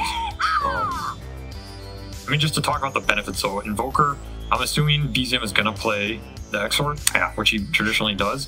So one thing is Bane is already a Sunstrike setup to some degree, and I think this is how you abuse it and get out of the bad matchups, right? Because you can go into this and say, oh, Kunkka's favorable matchup. I mean, you might be able to even play this matchup to a better degree than we think, but even so, he gets 1 or 2 Sunstrike kills, he gets to his Midas a camp. You can catch up at net worth pretty fast with this hero, and the matchup isn't that debilitating in terms of you have flow through your other lanes, right? So I would really like to see him make these side lanes his catch-up mechanic, so he's not just put on an island, there's nothing else happening on the map. It's also a fair point, like maybe our perspective on this matchup, Kunkka versus Invoker, is kind of guided by the fact that almost everyone was playing Quas-Wex. Yeah. So in the phase that was the case, maybe X-Sword Invoker can break even. And if that's the case, then maybe OG feel like, well, in this meta, we have a star player mid that plays this hero exceptionally well.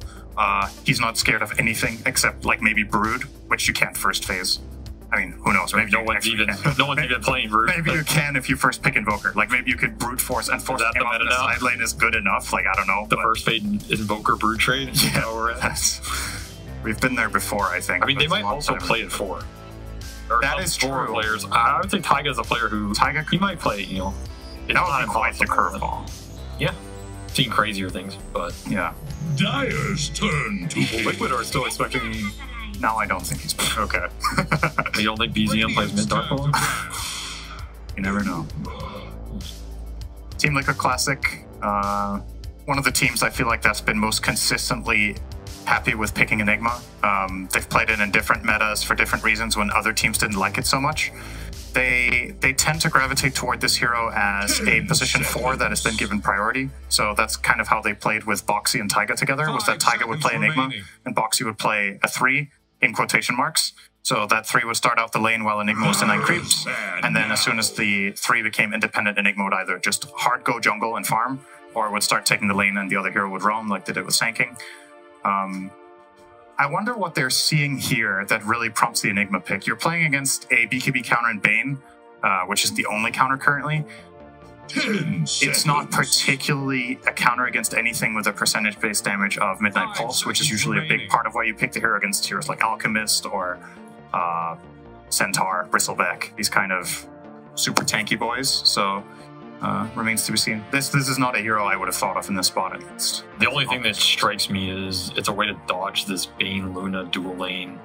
Fight them straight up, right? Enigma's generally a hero that doesn't play the lane straight up. He tends to dodge them by the mechanic of I'm denying half your creeps, the lane's super far back. I don't have to, my sub doesn't have to fight you on the side. We don't have to contest a huge amount of these CS in terms of the 2-on-2. Do you know how well that works nowadays after the nerf to conversion? I think its cooldown's quite a lot longer, right? I mean, it's definitely a nerf, but it can pan out better than you'd think. Okay. I think when I originally looked at the numbers, it's like, oh, this hero just has been killed by Ice Frog. But I think when you actually play it, it can feel okay for the core Enigma player. But you have to be in a position where you're also it's not just deny one creep with conversion and then nothing else happens. I think it's deny a creep with conversion, and you're also denying 1 or 2 others with the bonus damage from the summons because they don't have a summons clear, right? Right. Which is the advantage on this lane. Luna, Bane, both single target. It's pretty hard for them to kill Eidolons. Once those Eidolons are level 2+, they're not clearing them basically ever on the lane. They're really powerful. It's really hard to fight them, and I think when this Enigma gets to 5, if he can go an HOD build, he might just go with Midas Bling, something like this, but these level 3 conversions are pretty strong. No one's really fighting them in this early game, and people tend to underestimate them. So this laning phase is the one upside I see for him, but in general, yeah, his black hole or his team fight, there's nothing that sticks out incredibly to me. I think it's generally can be difficult to black hole. Well, we're looking at 4 ranged heroes right now. Yeah. And I think OG's lineup is also very poke-based, right?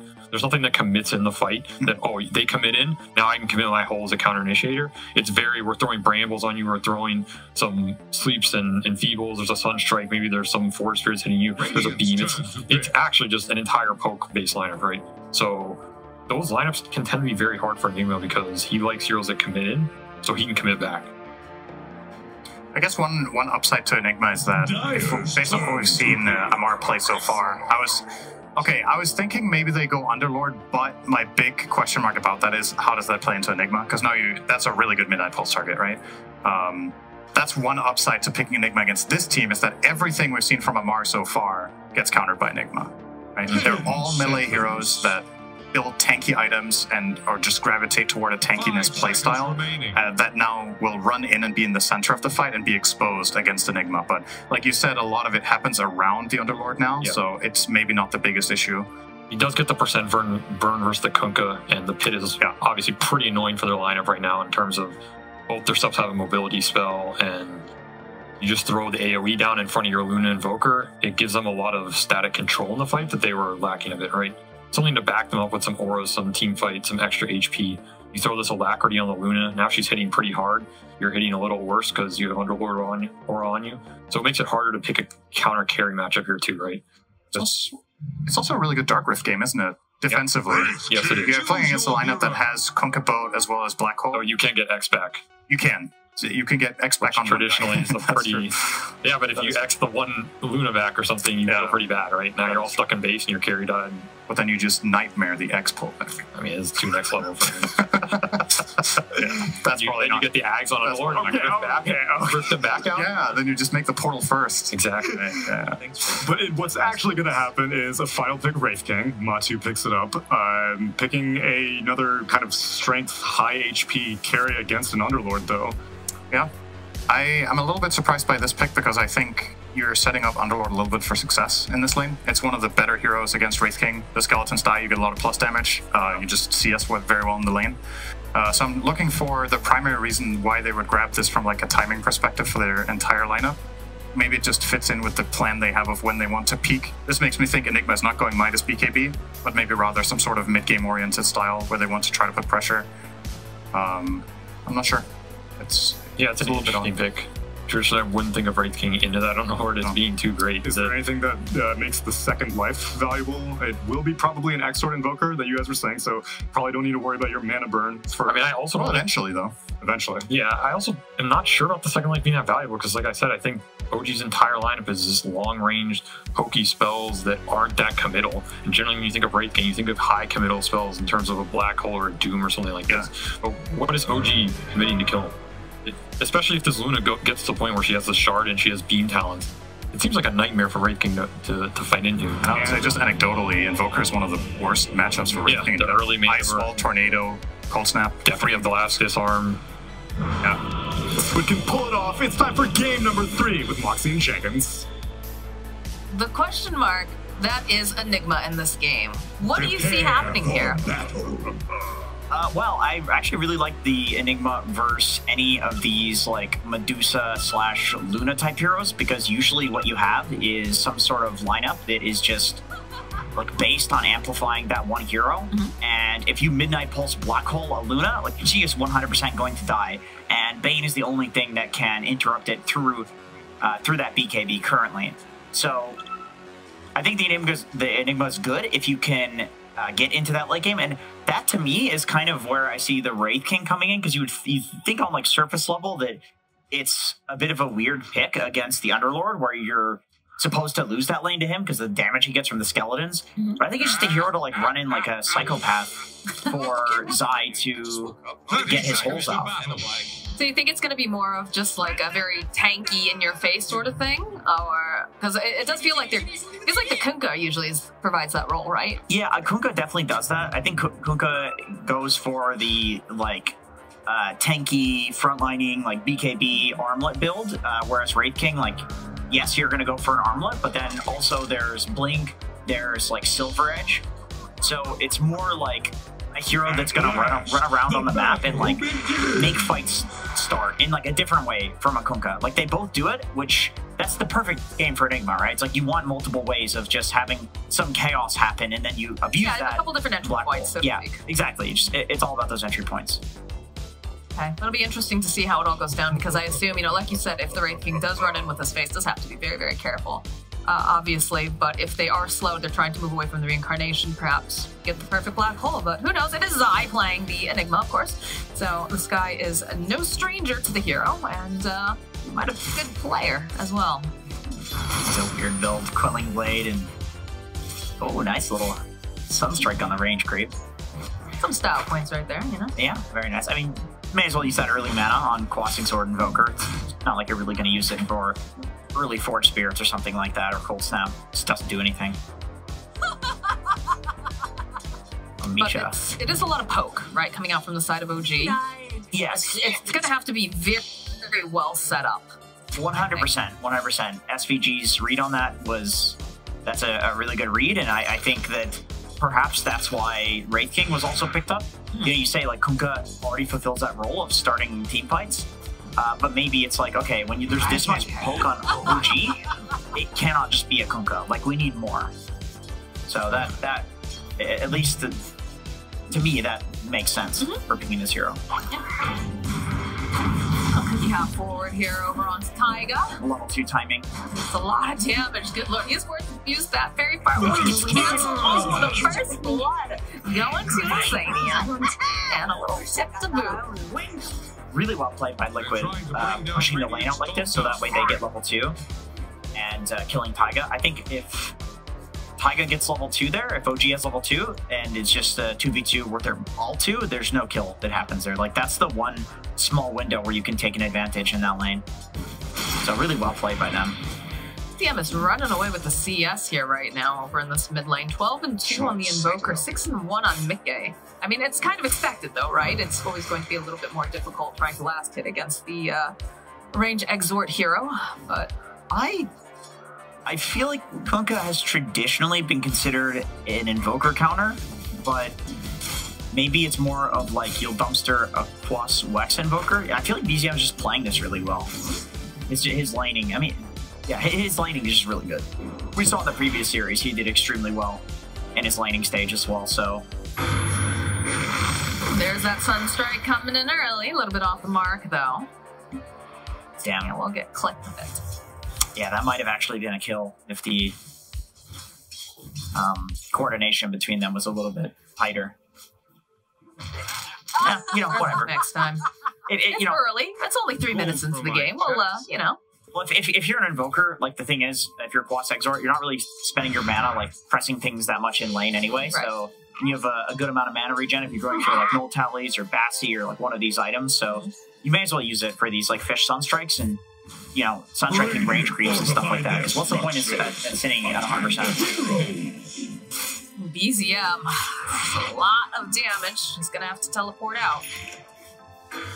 This doesn't feel very good to have to leave your lane, especially when you felt like, you know, you're doing pretty well in that lane. Yeah, and he's gonna walk back. Quas Exort, yeah, probably doesn't have boots. Not great at like walking back to lane, but you know, you'd rather that than to go down there for sure. Yeah, you definitely don't want to be giving the other mid laner any sort of advantage.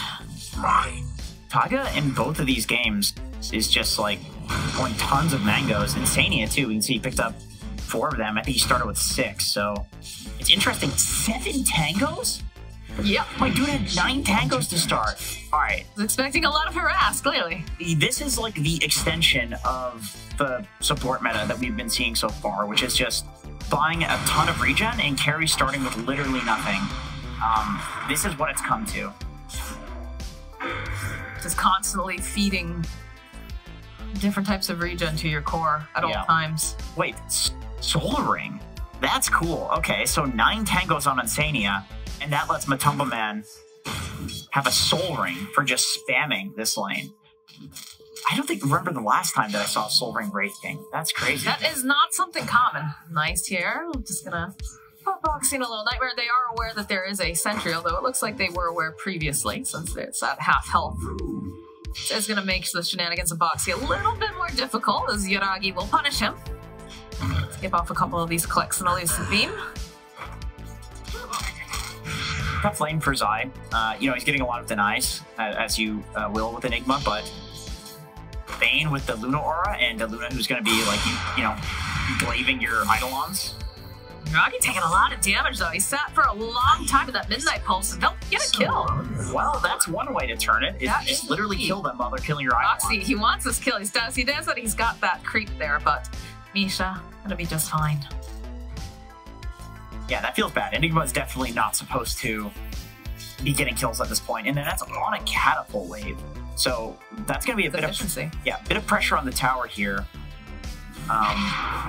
Zai alone probably can't do that much. So yeah, I don't know if he's going to tank for the way for the tower. Middle lane have a little bit of a gank over onto BZM. It's like they're not going to die at the tower. Tigers make his way in. The Sun Strike coming in. Will land over onto Moxxi. Set you aflame. Not missing that one. That's Zai. Stylish. The Midnight Pulse, realizing that, you know, he's all alone here. They'll put the Nightmare out, put a little damage on the Eidolons. A little bit more. Should have a Lucent Beam up in a second. They won't even need it. It's going to be Misha who gets the final hit on Zai.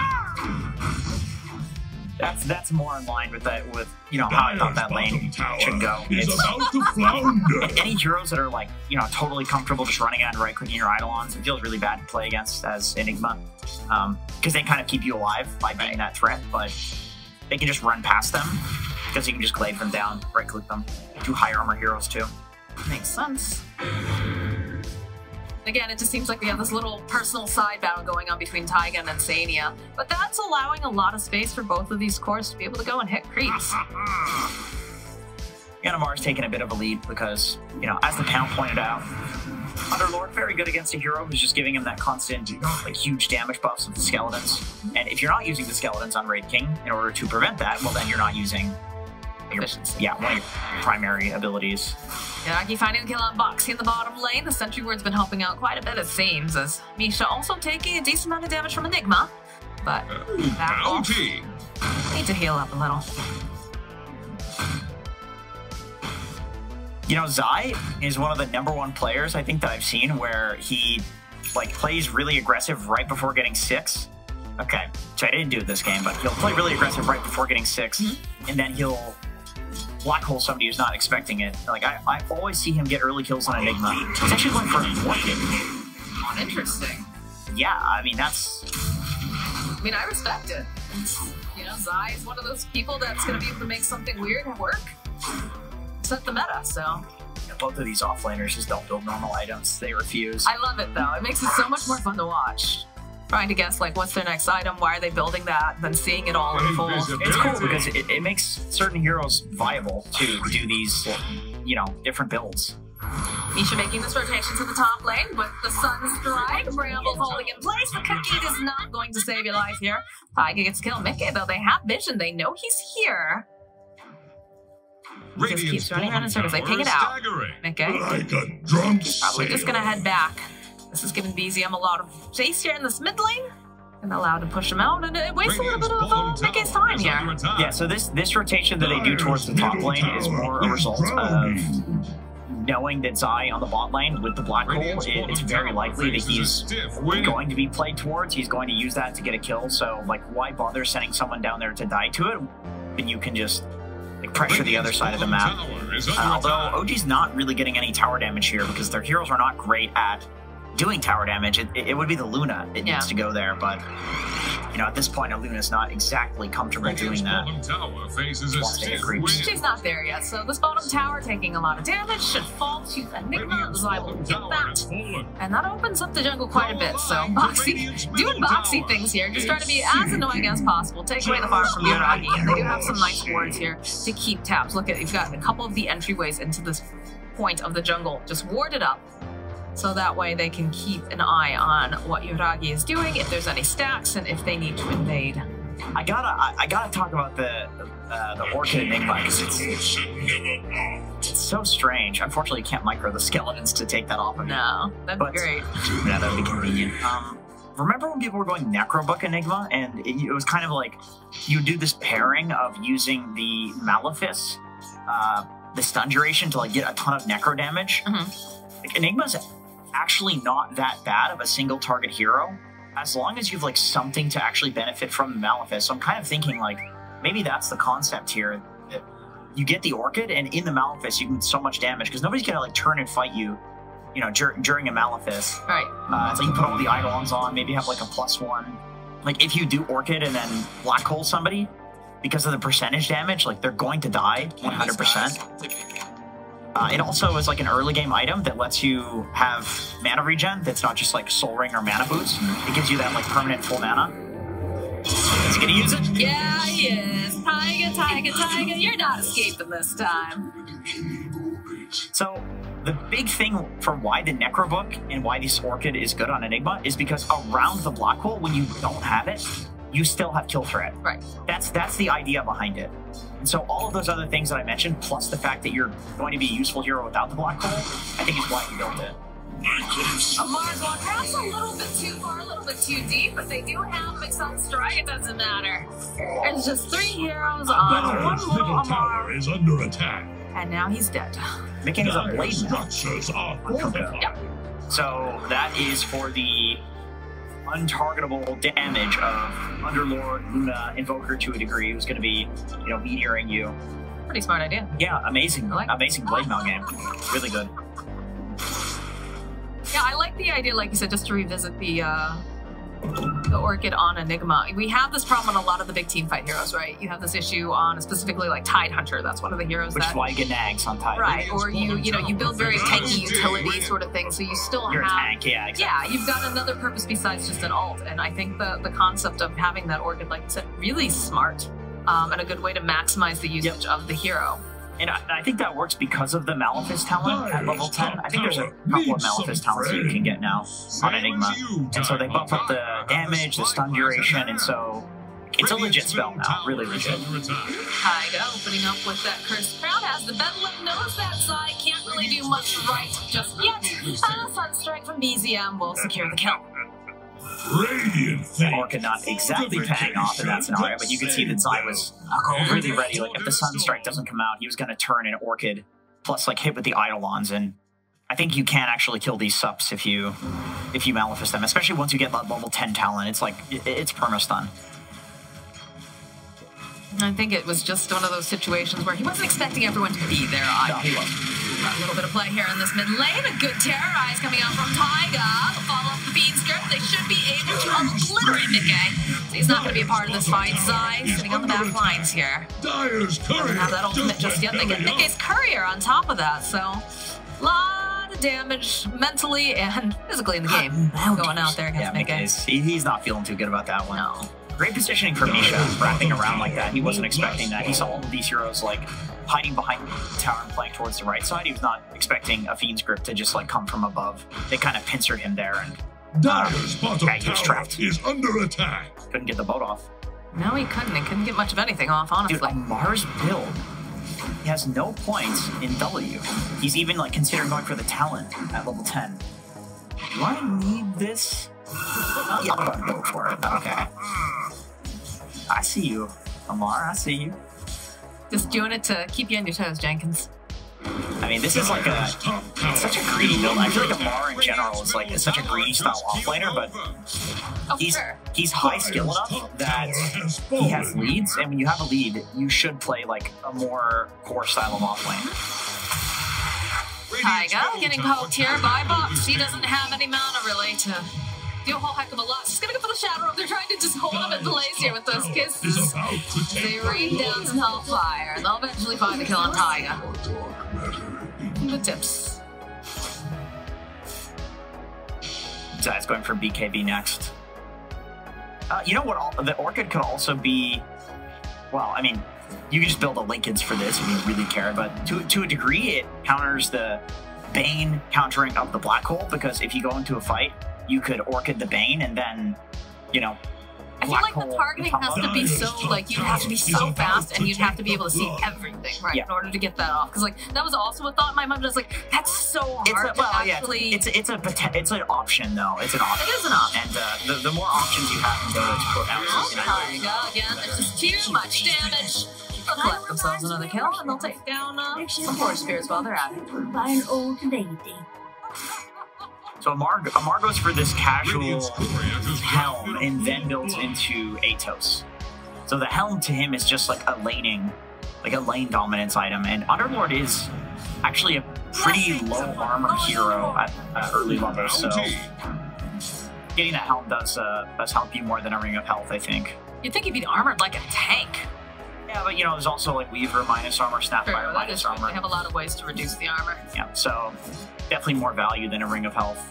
But it's closer these days with the nerfs to Helm. It used to be like almost just the best item for laning in general as an offlaner, but now it's sometimes people go for casual Ring of Health.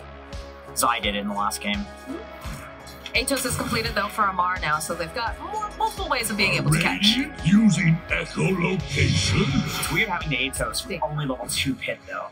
It's not that big of a stun duration. Like usually, or root duration, you want that pit to be maxed out, but he's super farmed because of his build. Is it just, yeah, I was about to say, is this just something that he did specifically for laning, for farming? Because you said he's very greedy.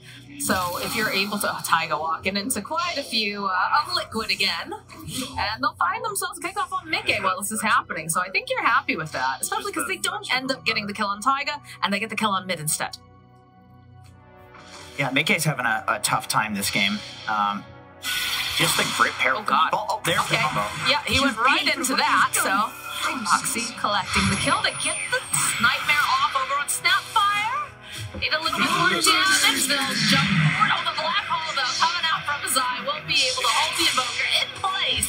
And they should have more than enough damage to take down BZM, but they'll also be able to take down Zai. Moxxi is trying to put out some more damage using those little bugs. You can see that Amatu was starting to join into the fight. Everyone's just gonna back off, and while this is happening, Yoragi continues to farm. Not top of the net worth, though, by any means. Closing in on that BKB, though, that'll be a big timing for them. Misha finding himself a little bug. Taiga looking to make some plays here. Throws down the Bramble, throws down Terrorize. Let's have Amar following up here. Rayfire Blast will connect over onto Taiga. The Sidelon giving a lot of vision. The X-Marks is about to get the drag him right back in again. They've got the Snapfire. Kisses, though, get the kill. Very nicely done by Zai to have foresight to move the Eidolon to keep that vision. Zai TV's towards the top lane. No Black Hole, so he's kind of mode chill. Whenever you have Enigma, Tidehunter on your team, the way that you play the game, the timings that you play for are fairly obvious. It's literally the cooldowns. On the flip side, it's easy to play around those as well. If you're OG, you know that like you can farm aggressively like this if you're Yoragi, and you're a lot safer because there is no huge Black Hole coming in. But with that being said, Zai doesn't have a Blink Dagger yet, so I suppose it's not that much of a threat until that point. No BKB as well, so it is interruptible. There's ways to deal with it. I mean, it feels like a lot of the times when these Black Holes are going off, it's mostly OG kind of walking into battle, and it allows for Zai to get into that position to help get those sort of pickoffs. Ooh, that's a big crit here, Misha. Says, chill out, Moxxi, take a nap. I am going to run like heck, and Moxxi says, yeah, no, you're not allowed to do that. Let's say they're going to be able to get the no, they have the bug armor shot. They'll get the kill on Misha, they'll find themselves a kill on Taiga. Just like that, Liquid marches into the Roche Pit. Sunstrike comes out, they're just keeping tabs, but I don't know if they can actually fight this with 2 heroes being down. Both sides not to be part of the fight. They do have like chip heroes though. Yeah. They pose, for sure. I agree with it. Like I agree with Liquid being careful here because Still no black hole for another 60 seconds. Throwing the boat out. Jump over here. BZM, they got the eclipse. The BKB coming up from Mickey. Matu sitting a little bit low as Yuragi's running for his life. Looks like Amar's gonna try to just Uber himself out of the situation. Doesn't want to be a part of this anymore. Actually cancels it because the rest of the team, they're back up. A little low on mana on a couple heroes. They're making their way back. And Sunstrike. Oh, very close to Matu as he was shifting with that armlet. That genuinely could have been Roche. That could have been a death right there, well, at least the reincarnation, right? I think you could actually lose Roche with that reincarnation. Taiga again. Snapcrackers are already up again, my goodness. Oh, please. Yeah, just like, no, please no. That is just a support classic. You're like literally supposed to be immune and you just die.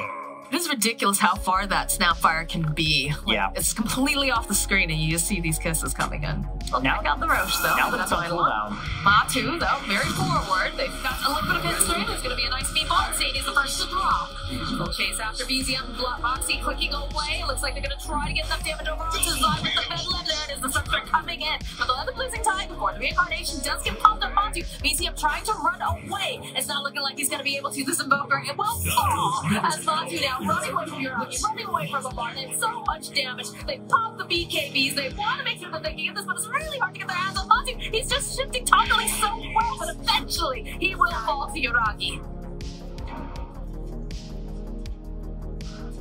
Yeah, these fights are crazy. I mean, Zai not being able to get the black hole off is always going to be the main problem in fights. That is just the nature of any Enigma game. So Taiga going in and being that annoying backline disrupting hero, like sure he goes in and he dies, but he gets a kill on Zai, and more importantly, even if he didn't, he disrupts the most important hero in the team fight, which is Zai with that black hole. Once Zai has BKB and Blink Dagger, it's a little bit harder to do that for Taiga, but in that fight, like, what a pain. Look at Taiga, just go straight to the right, just go straight for Zai. And all of this is allowed to happen because he's just over there being this annoying nuisance. These fights are just so split too. Like, people were not in the right positions, I think, for Liquid. I don't know if they were necessarily expecting it to happen. I would say that they were not. I think they were, like, because I think so. They're just so spread apart though this entire time. Like you saw, like Kunkka, like Nick was nowhere near this. But Insania was standing on the high ground. Like they knew that some sort of smoke play was coming, and they broke it. It's just that BZM, like a maniac, just blinks in. He just goes in, giving vision for his team because he has that BKB. Oh dear. Okay, there it is. There's the BKBs coming up from Mickey, coming up from Zai. Look at the positioning though here on Misha. And they're trying to get enough damage over onto Lamar. They'll turn their attention and they just blow up Insania thanks to that BKB. They're chasing over onto the back line. Zai goes in for the black hole. And Misha, though, look at this positioning, ready and just anytime he needs to, coming in there with the Fiends, give good terrorize coming through. Yuragi, though, sitting very, very low. He's going to be careful. He's going to try to get a little bit more damage on Moxxi. Sitting so low. Moxxi Blaze coming out, though. Yuragi gets the final hit. As they're going to try to get out of there in a hurry. Moxxi can't do anything about this. They catch their Uber and they leave the area. It looks like Taiga, though, he's missed the car. You set sail. Yeah, but Tumble going down there is the big problem, and then Yuragi doesn't end up going down. Can you imagine being Matu watching these glaives bounce around like no. Yeah, he tried. He tried so hard, and he almost made it, but it's a little bit too tough. Nice Nightmare just to dodge. This is a very, like, neck-and-neck game number 3. This is what I like to see, Jenkins. Yeah. It kind of Dota that's exciting. It could go either way, and, you know, once again, it's all about Zai with the black hole, and then on the flip side, it's about Misha with the cancel, too. So Zai already couldn't hit an ideal black hole in that fight because without the Blink Dagger and just the fact that he was kind of the guy that was in the front and got gone on, he couldn't get a great black hole off. With the Blink, that'll be different. But Misha also being there for the grip is like, even if he has Blink and black hole with the BKB, then you're still going to get that interrupted. But if he can get that on Yuragi, they can win the fight for sure. Watch the way that Misha moves in these fights. Like, that's one thing that, like, I'm constantly trying to keep in the corner of my eye, is that He's always so close by to Yuragi, just enough that, you know, he's not necessarily going to get hit with the black hole, but he knows what the assignment is. He understands the assignment is to protect Yuragi, to make sure that they cannot get the black hole off and hold this Luna into place, because Luna, you know, the majority of their big damage. And so it's very interesting to see his positioning the entire time. Yeah, you know, this... As I say that, though, you know, he's very far forward here. He's going to get trapped by Matu, but the Aegis has already picked up. His job is done, and they're going to start chasing. They have their eyes on this Wraith King Nikkei, having to be a little bit careful, but he bumps the blade mail. For the first time where we're going to see Matu fall. Amar taking a lot of damage over here, because the rest of his team is having to scatter. And they'll find the kill on Tiger, they'll get the kill on Matu, though Amar just manning up on the back lines here. They'll get the silence cookie hop coming out from Insania, and he ends up paying for murdering the king, but... Did Amar just go in? Yes, he did. 1v5 well, maybe not 5, but he did just be fine after that Wraith. Well, I was just looking at like the death ticker, and I see Amar killed Matu, and I look and he's just totally alone with 3 heroes surrounding him, and it's like, what? I'm sure if you ask nicely, maybe we can get a replay. I don't know if we can. It was like off. It was so unexpected. It was just off camera. There was definitely, you could see him just duking it out with everybody. Get a replay of the mini map. That'd be ideal here. All right, well, the Aegis is still on the Luna. It looks like they're going to start putting pressure on this bottom area of the map. Dire's bottom tower is about to There's not much life to it left anyway, so with the alacrity, this Luna's going to cut through. But again, watch the way to... Okay, here we go, here we go. I could. So you see how Yuragi's fighting over here, but look over here in this court with the live thing in the way. Oh dear. He's coming right back up. And look at this. Look how he's got the BKB active. He's just one guy fighting them. He's whacking away. Yeah. Insane. Absolutely insane. Amar the Ferocious. What the hell was Amar that? the Fighter. Good lord. He looks very pleased with himself. That kid terrifies me. Genuinely. My God. I mean, birds terrify you too, but well, they're very violent creatures. Amar might be a bird, actually. You think Amar the feathered friend? Maybe. Maybe. They're trying to bring down By the way, going all the way back, I really like Misha's positioning in that fight, dying first. That was 100% because they needed to run in and steal the Aegis on Team Liquid. And so he just runs in and dies because he's not needed to interrupt the black hole. Now he's going to be more careful with his positioning. They'll have Fiend's Grip, they've got the Aegis, they've got everything to lock Moxxi down.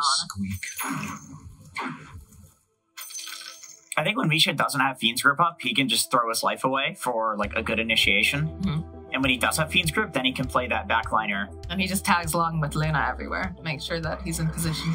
Yeah.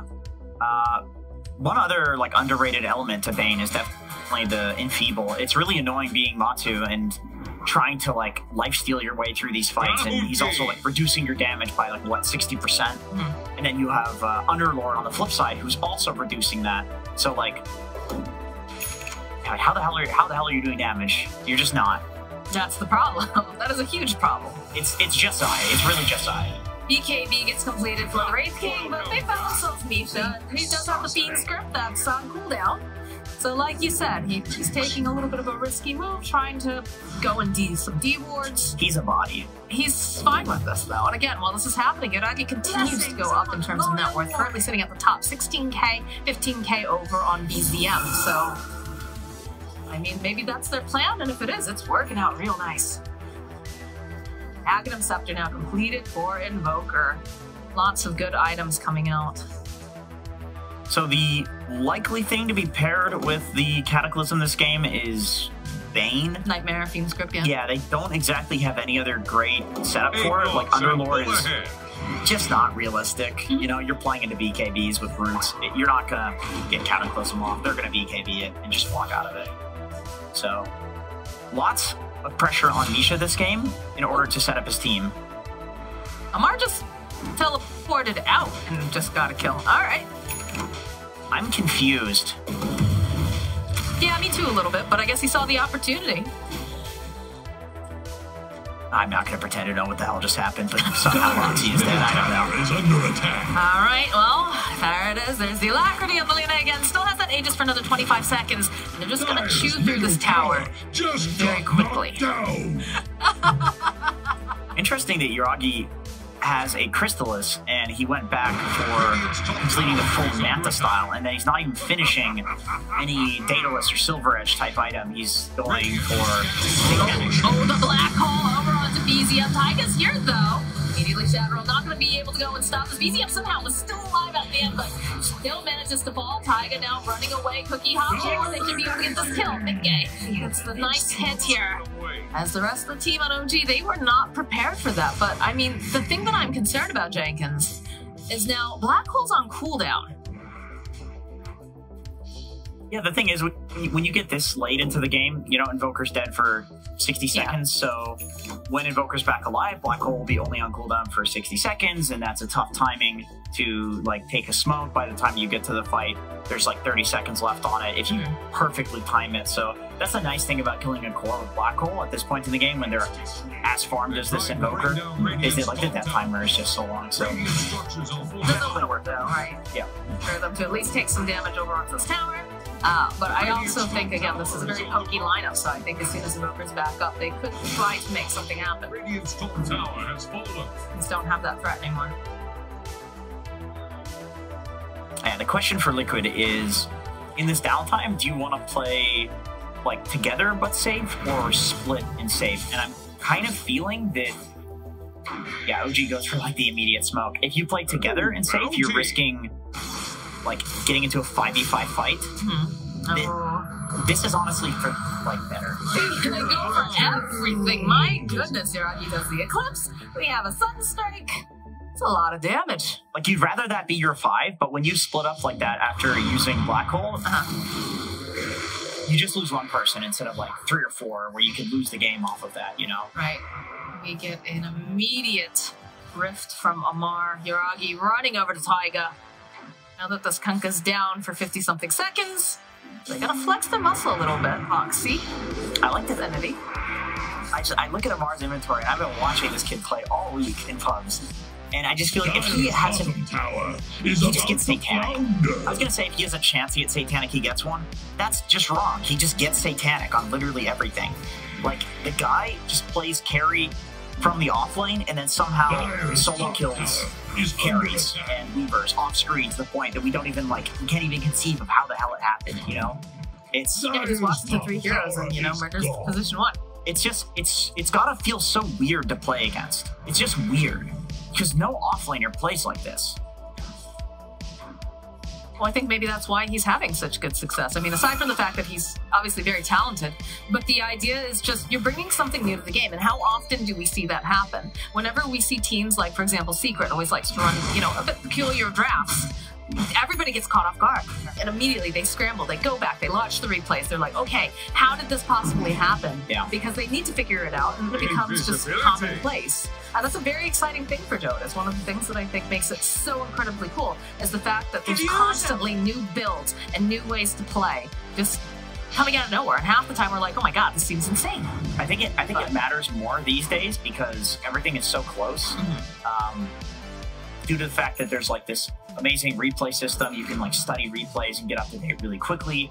There's so many people competing. You've got DPC. Like, there's a lot of reasons why Tier 1 and Tier 2 are closing in on each other, and why these teams are all so close to each other.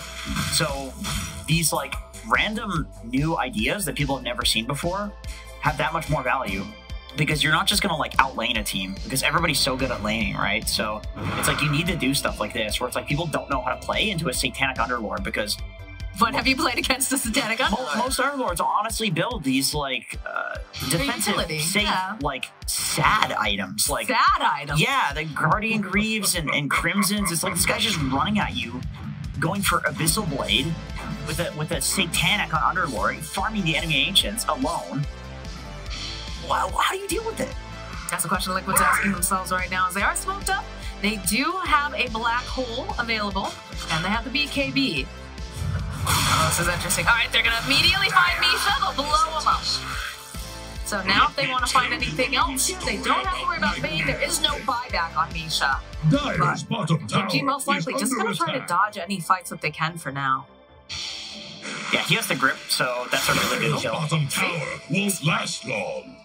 I mean, if we're gonna have an Abyssal Blade on the Underlord, that's another solution to the BKB, but no solution here, it looks like, for Mr. Moxxi. He wandered into the wrong triangle at the wrong time. It used to be way better, Abyssal versus Enigma, because of the little jump that you got out of it, but now that they remove that, not so much of the counter, like, you have to kind of mess up as Enigma to let somebody walk in, and, I mean, you could get an Ether Lens plus Abyssal, that would work, but Zai almost has his Lincoln Sphere. It's such a cheap item these days, too, so he'll have it really quickly. And so that way the Bane is going to be less of a problem. The illusions are just taking all that farm away from Matu. Smoke play, though, coming out from the side of OG. Gonna let Taiga lead. Pretty slippery here. Luna's finished her own Satanic, so these fights could potentially go on for quite a while. Look at the way the Misha's playing. Does have a Blink Dagger now on the Bane. Big far back, Taiga will find himself in Sania. Cold Snap, Loosen Beam, Force right into the Brambles, and that's a dead Insania. While the rest of Liquid now start moving into the lower half of the jungle. They don't want to have to deal with this. They don't want to have to take a fight without their Snapfire. But they're going to force the issue, it feels, because there is a Roche up. And I think OG wants it. You know your life is definitely about to end when you force staff yourself through 2 Brambles as the only way out. That's like your safest option. Yeah, no way out. No way out. And Liquid, they're not interested in fighting this.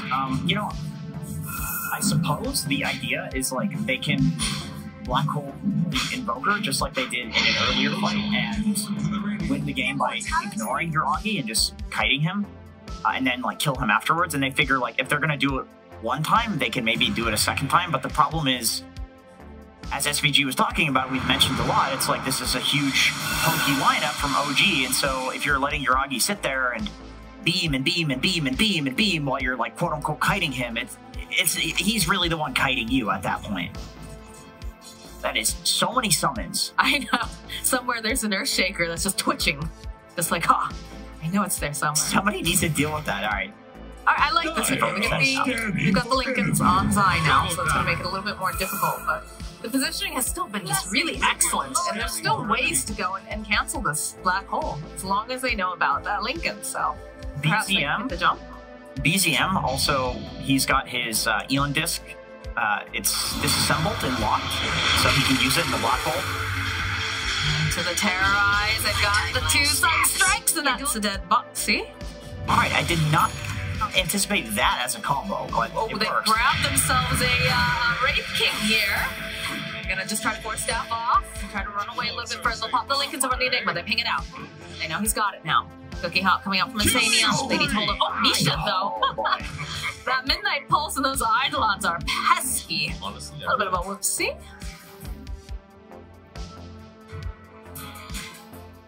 Yeah, once again, without grip, it's just not much of a hero. Although, looking back at that idea, it's now that there's a Lincoln's, you could argue that the most important part about Bane is becoming the Enfeeble on Wraith King, as well as the kiting that comes out from Nightmare, because I don't think you're going to interrupt this black hole anymore. It's not going to be possible if Zai is positioning well, and it's Zai, so he probably will. You're not going to Abyssal it. You don't have, an Ether Lens to allow you to do that. It's just the grip. So Zai's going to get his hole off, and you have other options for dealing with it. That's what the Eon Disc Core is on for BZM. Nice Ice Path. They're going to try to burn through this mana over on Matu. He does have the shard, though, so he's dead once. They're going to go back in against Zai, getting into position here. Immediately, though, Yuragi going to try to just Manta things off. That Nightmare moves away fast. They reset.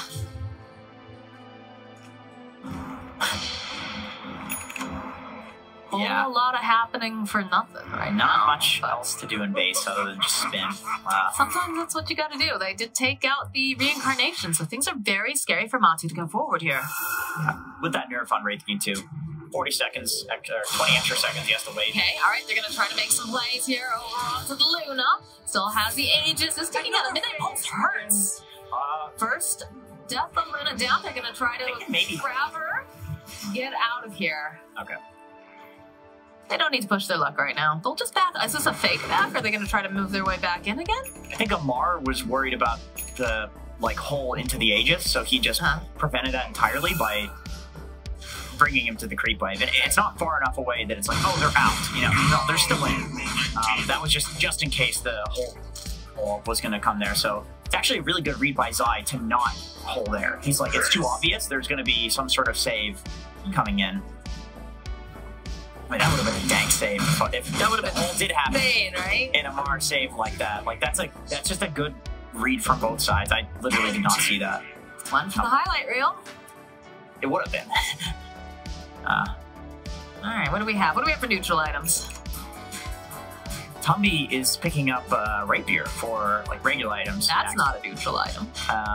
It's actually very non-neutral. It's quite aggressive. Quite aggressive, yes. So he had it queued up in the previous game as well, or the first game, I should say, and never got around to it. Never got around to it, but you know, Wraith King is one of these heroes that the rapier still is that, like, you know, you're power spiking the entire game. Like, you're stronger than us. You get the rapier, all of a sudden, like, we're twice as strong as you. It used to be like that for every single hero when it gave True Strike. But now it's more so just only really good on these heroes that benefit massively from the rapier damage, which a hero that has a built-in guaranteed crit, of course. One-shotting people is never bad. He also has a cleave talent now, for some reason, on Wraith King. So that's pretty nice as well with the rapier. Yeah, that'll be able to help clear very, very fast and put a lot of damage for sure. They haven't really been able to move out of the base though over here on the side of Liquid. They're getting a couple more of these neutral items. Moxxi though does get spotted out with 3 meteors. It's, again, that is the Aeon disc getting popped here. Moxxi tried to teleport out. I'm not sure if he's going to be able to because he gets terrorized and he gets clipped down. Easy end. Looks like they were trying to make something happen. Yuragi get in position. Misha can't afford to go down like this, but he will get slain. What happened? That did he use a feed script now? Still fighting. Found themselves another target side. Going to the black hole. Only going to be able to go and grab a part. But look at this damage that they're just able to outcut. Mark is not allowed to fight at all. So they will find themselves a kill. Black hole to follow up. So got Tornado EMP, but it looks like it's just to disengage. You know, taken down 2. It's 11k goal lead for OG, but I actually feel like Liquid's in a pretty good spot. They're getting into the late game with Enigma. There's not great ways of canceling the black hole. Zai's going to be getting that refresher fairly soon, so instead of that just being a kill on Omar, who should be, you know, completely unkillable, it'll be a kill also on Yuragi, who should be unkillable, unless they die here. No, they're trying to make something happen. They've got the dust, they've got the X off, but not going to be able to connect here, as already EZM runs away, uses that BKB to ensure he can escape. I was not looking at the minimap. BZM just poking again, and he seems to do this on every hero, where he just blinks in, just uses spells, like, baits you into thinking that there's a bunch of people behind him so that you press stuff. And, I mean, it can be so game-ruining for your opponents to, like, get baited by that and press things, but Liquid didn't exactly take the bait there, and, you know, I suppose being Game 3 in a long, intense series like this, you do tend to get used to a certain player's play style. I mean, it is a situation, right, where you're not sure about me. Oh, goodness, okay. There was an Insanity there, but Matamba Man jumping in. Notice that there doesn't have that BKB quite up and running. Zai getting into position here. He gets science that he's trying to get it pop the Lincolns. Bang just getting stunned up. He's taking too much damage, so the buyback will pay off as Misha does come back again. Mickey taking a lot of damage here from Yuragi. They need to get a little bit more damage to tie. Are they going to be able to do it? They're already on target. And now, Matu, there is a big cataclysm. Isn't going to connect, but connects over onto Moxxi. Matu running for his life. BZM, look how fast he is. He wants to try to grab him, but he's just not going to be able to close the gap. As multiple buybacks occur during that fight. So there's no Roche. That fight is just kind of like both sides are just hoping to kill an important hero and run down mid and get a Rax, but didn't really happen for either side. I think if you're Liquid, you're happy with that because you don't have Black Hole, and still the fight goes decently for you.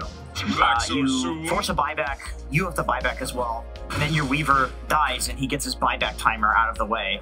So I'm really feeling like, even though there's a 13k gold lead, if you have Enigma on your side, you're fairly happy with these things happening. OG's looking to like really pressure off of one of these no black hole timings pretty soon, especially with this next Roche coming up.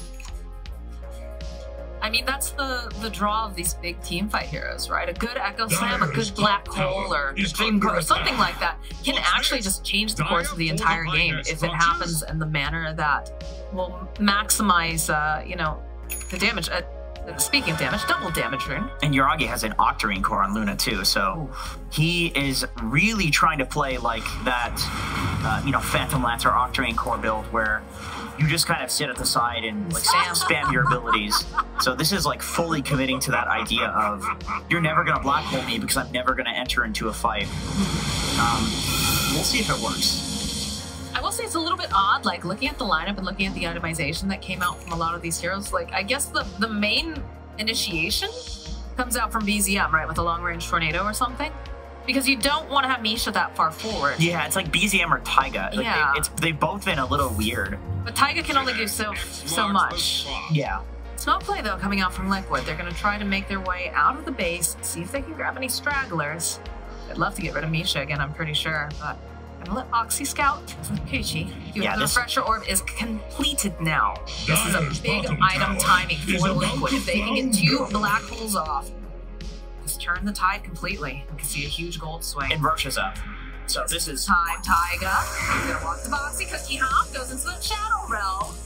Drops him in like posts. A little bit of a hex coming out. BZM chasing after the Weaver Taiga. They're taking a lot of damage over on the side. Going for those long range sapphire kisses. Taiga has himself a Yule by just a little bit more time. Not enough though, so he will fall.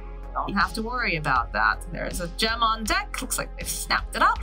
He needs 3 tornadoes, then he can survive that. 2 was clearly not enough. Clearly. Let's get more.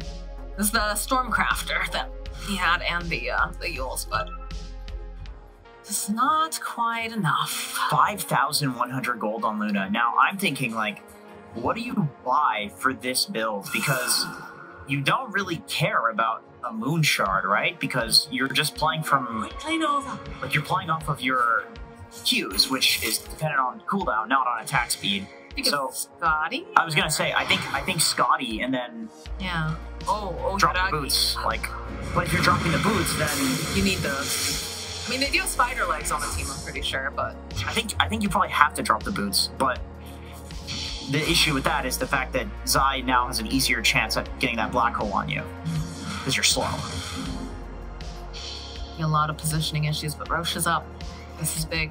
Each team, they want this. It's gonna be really hard to go into a pit though when you have an Enigma on the enemy team, when you have a refresher. A lot on the line here. Let's see the way that they're dancing around the pit. Rapier on. I just realized, but someone has a rapier, and that's very important. Have a rapier. Okay, so this is a tremendous timing from Liquid. It's a 12k gold lead for OG, but Liquid, in my opinion right now, is actually stronger, and you can see that OG feels like that as well. They do not want to engage to the point they literally have an Octarine core on their Luna. It's all about getting the right initiation. Like, get the right hero, get a pick off.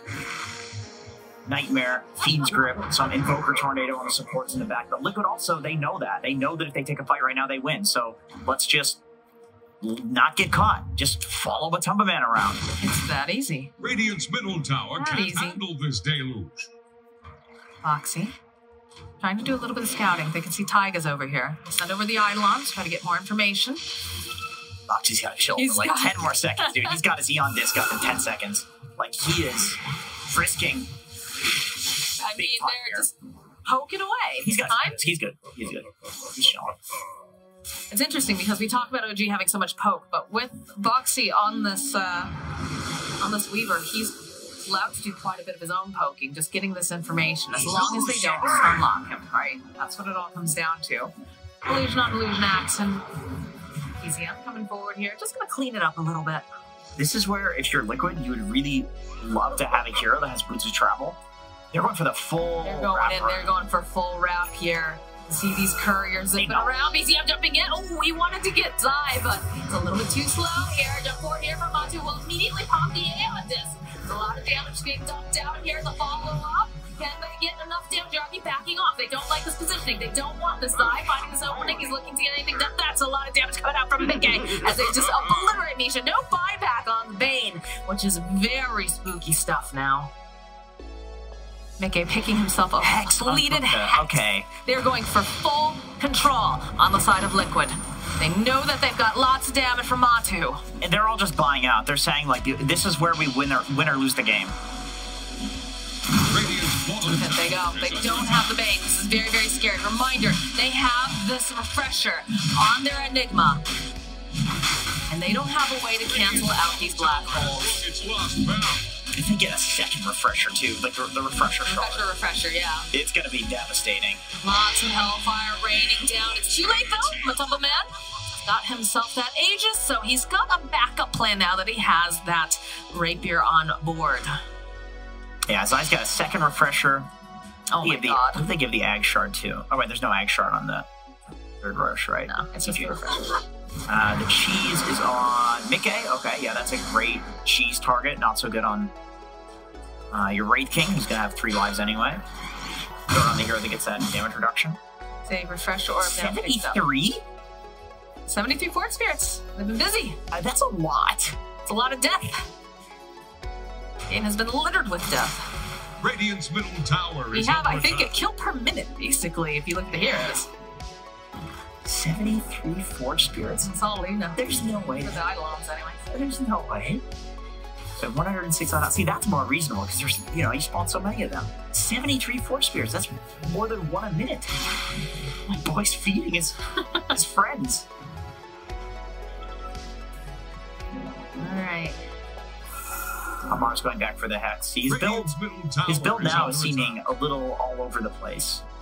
Very much a little all over the place, for sure. Got a Satanic, a Basher, and Atos. Looking at a Hex now. We've got some control, a little bit of damage, a little bit of sustainability. Not sure exactly what this Underlord is planned. He's got some identity issues currently. Yeah. But if it ends up winning the game, yeah, whatever. I mean, it works. Sometimes you have to pivot. I don't disagree with this. Like, he's realizing that he's not going to be this, like, front-lining right-clicker, because if he goes in, well, we saw what happened when he went in. He gets hold. He dies. Doesn't matter how tanky he is, because Enigma's percentage damage. The tankier you are, the more damage he does to you. Missing middle! Oh, Wind Waker. Okay. So Taiga built the correct item. That's a really good item, as long as he doesn't get blown up first, though. Yes, right? Yes. The problem is, when there are 3 black holes, and you only have 1 Wind Waker, do the math for me, Jenkins. By my calculations, that's too few. For the treasury! Say my name. Yeah, that's an Amar spray right there. He did say his name earlier. Very authoritative voice. Amar? Yes. Yeah, that's his name. Yep, that is his name. Agam Scepter. Okay, I like this. He's just like, you know what? Let's just get wild in this game. Let's get that gate. Have we seen a Fiend's gate? We're portaling to their fountain. We're gonna kill Zai when he respawns. There we go. Oh, there's a Hex. He's gonna try to blow him up as fast as possible. He falls a little bit off the mark here. Oh, this is looking a little bit scary for BZM. Starting to a sheath. There's a lot of damage. Ponziandus, he's got BKB. Gonna go block away. They've got him already nearby. They need to get out of there. And by God, they just peace out. See you later. Zai unfortunately got his blink canceled just at like the last second by that ice wall. I think he was looking to use one of the holes. Yeah. And BZM, nice positioning, putting that ice wall down to cancel Zai's blink, and then playing like at the far end of it from Zai. So they moved the refresher, by the way. Yeah, Wraith King. Let me see. I mean, I suppose it's because he's got a rapier, and so you can refresh the ults and get that 3rd life. The Aegis is also coming to an end, so... Did I see Witchbane on Wraith King? Yeah. Witchbane. Maybe to deal with the feeble or something, I don't know. Oh, wow. That's cool. It's very cool. Little brambles. It's like Sleeping Beauty's castle over here. Well, he can also Witchbane off the Alacrity, which is not bad. They've got the Kunkka Blink Rapier on Wraith King, so they can do this like X sieging. And there's not much that you can do about this. I mean, I suppose you have the Wind Waker, but then you're dealing with a... You'd have to commit pretty hard, and that's very difficult, because pretty much all of their stuff has some kind of a wind-up. It's a 4-life Wraith King, too, so not exactly the best thing to be Wind Wakering into your base. Definitely not. It's like inviting a bear into your house. Don't invite bears into your house, guys. It's not a good idea. They maul. They do indeed. Not the kind that you would hang out in as a kid. Well, not... I mean, a lot of people are Zoomers now. They don't know what that means. No, that is true. I'm sorry. I'm not Dota players, let's be real. We're all old. Except for T-Gov. Yeah, baby. From the core of the universe. Look at him. Look at him. He's creeping. He's thinking about it. He's like, if I had a portal right now, I could be in Fountain and in these trees right now. He's tempted. He sees all these lovely eidolons. But he's the only one who's able to really make steps out of the space right now. It's just too difficult for the rest of the team of OG. So Mars got to be that guy. BZM is trying to push out a little bit, but immediately, you know, backing off, getting back into the safety of his base. Smoke play coming up from Liquid. It looks like they're probably going to try to punch Mar if possible, perhaps. Now the question is, what does a Mars sell for the eggs? Does he wait until he has the consumable? Is he going to sell the boots? The basher? I feel like you can't sell the boots, right? Because the boots just make him he's so slow then. Even though he does have like the blink, right? He's got that mobility item, but there's a lot of ways to cancel it out. And you don't want to be stuck in that midnight push. I just big don't know boy. if you want to Oh, big boy! BKBs is gonna just teleport on out. Got out a little cheeky damage on the way too. Look at this. Look at the immediately. They immediately TP to the bottom area. They know BZM's down here. BZM walks right into Insanity. Look at these. There's the ice wall is going. I gotta get out of here. They're going for the black hole. They're gonna get rid of this invoker right here, right now.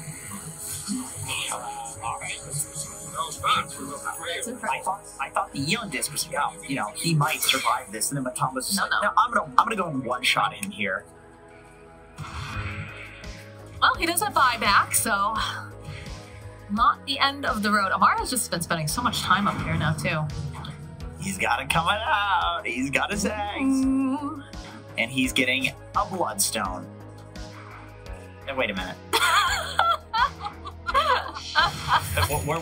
Where's his eggs?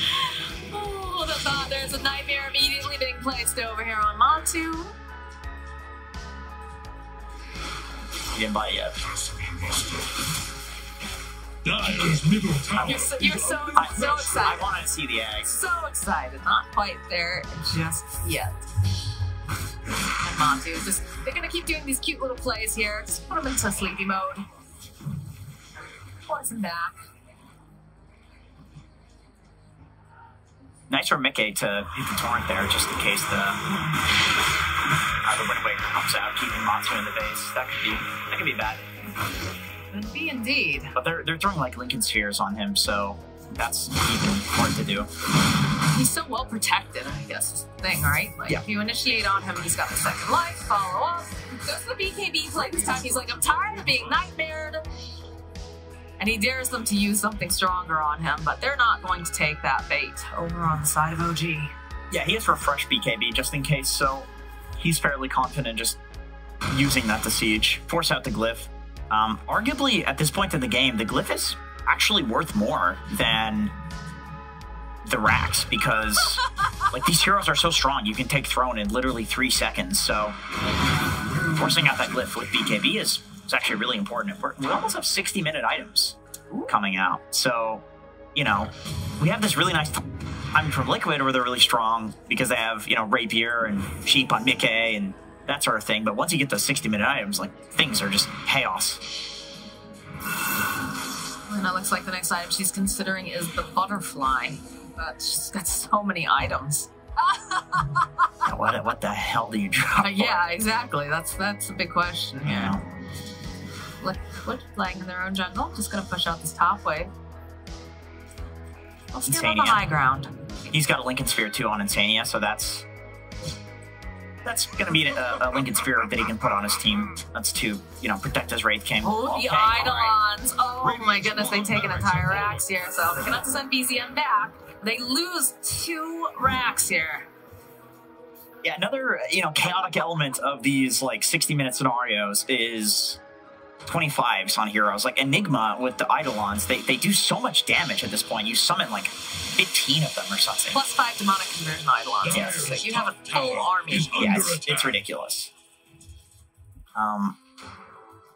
It's so hard to execute fights at this point.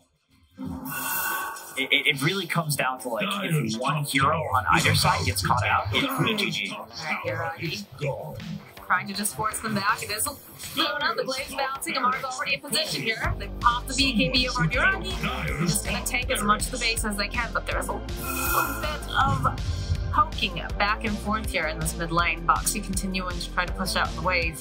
Yeah, this is getting pretty spicy. I like this. You know, you got one side doing this, like, X play to siege the high ground, and then the other side, they're using Amar to rift out. That's pretty nice. I mean, either side, there's no fort on either side, but either side can go drone at some point. The game could just blow up. Other side of the strike, they realize they're in the pit. Immediately, the smoke coming out for OG. They want to try to fight this, but this rush is going down way too fast. And going for the good count, they want to ensure that they can get up. There's a lot of nice, juicy toys on the ground. Except they're getting picked up on Mickey. So they grab up that Aegis as well here as OG will back off. Oh, we get a giant sprint. Let's go, baby. Let's go. That's a big skelly, man. Now, the best thing about this is it means he can drop the boots and he's still insanely fast. Like, when you're a Rapier Wraith King, you're so happy with this. All right, Fallen Sky. Fallen Sky, that could be very good. Put a Fallen Sky on Book of the Dead. That's one of the worst ones that you can get. Although, if we're going for some throne race, like, I mean, you know, it's good for that. Book of Shadows, too. Very nice. Very nice for that's a weak item. You want that. You want the Stygia. You want the Desolator. Deso 2, baby. Yeah, that's like the highest damage item in the game right there. Legit. I was saying for positioning purposes, the Book of the Shadows is pretty nice. But I find it to be very underwhelming. I'm always disappointed. Hey. Hello there. Can't even see him because he's so large. Jam gets dropped on the ground. That's a dope item. Mirror Shield is so good. Yeah. Oh, hell shit. Yeah. I mean, against Bane too, you're just like, well, what the hell do I do? I'm gripping myself. That came out wrong. All right. Nice. Oh, Zai, though, is getting clicked down by some of these summons.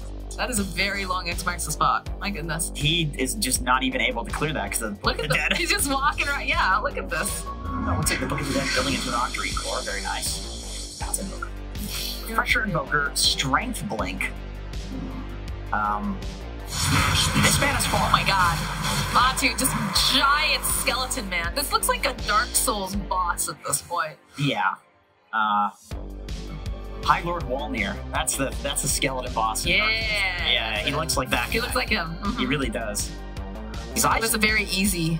It's a super easy fight. Yeah, it's a really easy fight. This is not looking as easy. No, this is looking tough. Force Boots. Nobody's using Force Boots? Okay, that's like the best neutral item. Tier 5. Oh, they go for the black hole play over on BZM. They've had enough of his nonsense. He pops the BKB. He's got to run, though. He's got to get out of there fast. He's just throwing out meatballs, using all the spells possible. Goes for the refresher, trying to run away here. Zai, he's got the BKB. They want this Invoker, but they can't get their hands on him. He's too fast. They cannot close the gap on BZM. He's just running for his life. Look at this man. Oh, he is so enthused to be alive right now. Clearly. Fight me indeed, but you gotta catch him first. Got Arcanist armor, and we've got, to be honest, that's the look of somebody who just shit their pants. Like, is just looking... You sound like you'd be an expert dead serious. Yeah, you look dead serious because you're like, oh no, I'm on camera. Just got play cool. Yeah, that was nice, though. Nobody using Force Boots. I think Zai actually used a refresher for that, too. So I don't know if he used the refresher shard or the Apex. I know. Oh, baby. Use the, we just have the refresher orb on cooldown. Okay. And the shard is gone? Shard is gone. Okay, so he used both, actually. So he still has one black hole left. So they're fighting into one black hole instead of 3. That's a little bit more doable, I think, for OG, but still very scary when you consider how big Mr. Matu is. Immediately BZ up, they're like, don't get the car, get out of here. Misha, get this car. And they're gone. Even going for that BKB. Ooh, this is a high stress, high tension game. Yeah, at some point, one team is going to just throw the other while all five are all have buyback too. That's why I feel like a throne play, like a surprise throne play will happen, which that's what it looked like to me that OG was setting up. So all the trees got taken. Yeah, that's an issue. I mean, so I can basically deforest the Amazon at this point if he wanted to. Can we talk about how sad Taiga is? Like, he bought one of the most expensive items, and that's basically been it for this dude. Look at his items. That's what feels bad. Yeah. But he's got big aspirations, right? He's got the MKB and the Ags. You know what the sad thing is? Like, his net worth doesn't even look that bad because it's just that expensive. It's that expensive. It's insane. Matu clicking away on the tower. Look at all these Eidolons. Oh my word. Got sent to the bottom. But, I mean, they have a good high ground defense, right? You can consider you've got a Luna, it's got all the glaives going to be bouncing. You've got the Firestorm coming off from the Underlord, and of course you've got a tornado to help clear out a little bit and meatballs, but I've got his own book. It's getting silly. Very silly. This is just like a battle of the demons down here. Yeah, honestly, you just keep sending out your summons and you see which one are more powerful. I don't know who's winning. I think Liquid, the way that they're just running here into the base and being able to pull these shenanigans is looking pretty good. We've got double cheese on deck. I'm not. The double-decker cheese. I'm not even sure if Megas matters that much at this point. I think it's just picking somebody off who doesn't have buyback. I mean, this is a really nice. I mean, they all have buyback. This is going to be quite the war. I suppose like picking somebody off who has buyback, forcing them to buyback, and then killing them again. Like that's what the game is boiling down to at this point. Because either side, when you get these late game scenarios, like both sides have their strengths. There's 25 talents and neutral items, like they're just insane. They make the game very interesting, and they're also designed to make the game end. But when you've got this kind of a matchup here, you gotta be feeling that tension. Here we go. Okay, there it is. Falling Sky, but they have that. They're throwing off, and the Axe can immediately pull him back. Moxxi taking a lot of damage. How many Aeon discs do we have at this point in this game? A lot. Well, there's so many items that Moxxi has a tier 5 neutral item in his backpack, and he's using Apex on a pause 4 Weaver. That sounds about right. Just let that sink in for a second. Your position 4 is using Apex. But Tomba's like, I don't do that shit. Get it out of here. He's got a giant string. He's a big baddie. Look at how hard he's trying to man-fight him. Classic Amar. They both do literally 0 damage to each other. I know. They just stare at each other. And it's like one of those skits, right, where they take off their glove and like slap the other person. It's more to hurt their pride than to actually hurt them at this rate. It seems like a British thing to me to slap with the glove. I think it's a French or British thing. Oh, European thing in general. It's a European thing for sure, yeah. I could be wrong. Have we seen a Torrent Storm yet? I feel like there hasn't been a fight. We haven't seen Waterbender yet. Since he's gotten that. It's the later the game goes, the better that ability is. It's so disruptive, and you know, I would imagine he is level 30 on Kunko, or is going to get level 30. And so he's going to have all of the Torrent talents. How many BKBs on deck, though, too? Yeah, but it lasts all right. Oh, nice spilling away here. But again. All right, that is the Eclipse that got used. They do have the Agnum Scepter on Yoragi, but like, of course he has an Axe. Yeah, we're 67 minutes into the game. Like, everybody should be kitted out except for poor Taiga, who still has the same items that he's had. I mean, Amar, he's got to save up for that buyback, though. Amar hasn't either, because he's just like, he's still Amar has an identity crisis. He needs to finish up the Abyssal, right? He's going back for the Abyssal. He had Agnums queued up to literally 10 seconds ago. So he's finally getting that. He's like, the Axe is too, like, although, I don't even know. I still think the Axe is potentially good. Like, we're talking about these plays. They go for a throne play with it. All right. Matu, he's in. No. Slowly but surely, they're winning the game. This is the worst way to win Dota. Yeah. Like, it's the slow bleed out. But it's, number one, it's the only way to win Dota at this point. And number two, it's also a way worse way to lose Dota. Yes, it's way worse. That is just watching helplessly, like, what can I do? I can't hit him. I just question what I'm looking at when I see a Stygian Desolator off to it. Okay, alright, Amar, he's in. Nightmare comes out. They've got some of those creeps hitting the base, but there's a big cataclysm coming in. Can they take down this ranking? Now he's back up again next to the Weaver. There's a black hole coming out from Zai with that BKB. He's on the right, going for a second time to be able to take down Prism. It's time to keep on falling along. Comes back, and it's going to be a hard title. Buying back again. They want to get in there. They have another black hole over here on the side. They're trying to put enough damage out. Oh, BO take down Misha. Misha buying back. They're going right back in it. Yeah, they want to get these kills. You're right. Don't score it against the kill outside. There is no Enigma. Doesn't have buyback though. As the rest of the team on the hunt, the buyback for the Enigma. Moxxi running for his life as he gets another kill. And Sanio will fall. More buybacks. The base is getting hit though with these creeps. As these fights go on, they've sent the troops down the mid lane as they take a moment to breathe after a big battle, and a lot of buybacks expanded. And Jenkins, Roshan is up and alive. Do they try to challenge? Can they even challenge? There is no black hole in the Enigma. This rush is going down so fast, I don't think they get there in time. Moxxi on his own refresher now too. Good God. There's just so little to analyze at this point in the game. It's like that fight was just Zai trying to hit anybody with black. Iragi? I got the alacrity. We have another Aeon disc. Look at the amount of refreshers and the amount of Aeon discs in this game. I think has to be a new record.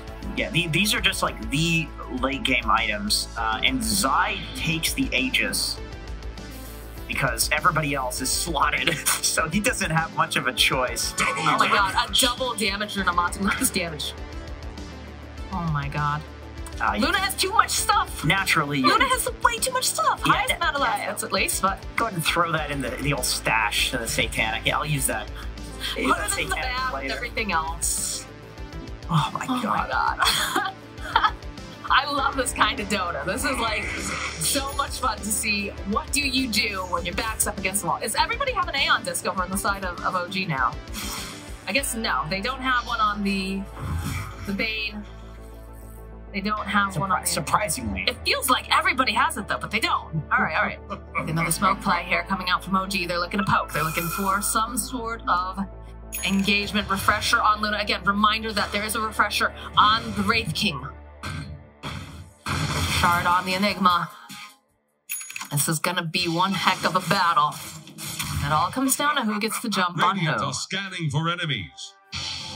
This is gonna sound absolutely insane. Everything you say sounds insane. Well, it's also 71 minutes in. I feel like the Temple Man is not actually doing damage, even though he has a literal rapier.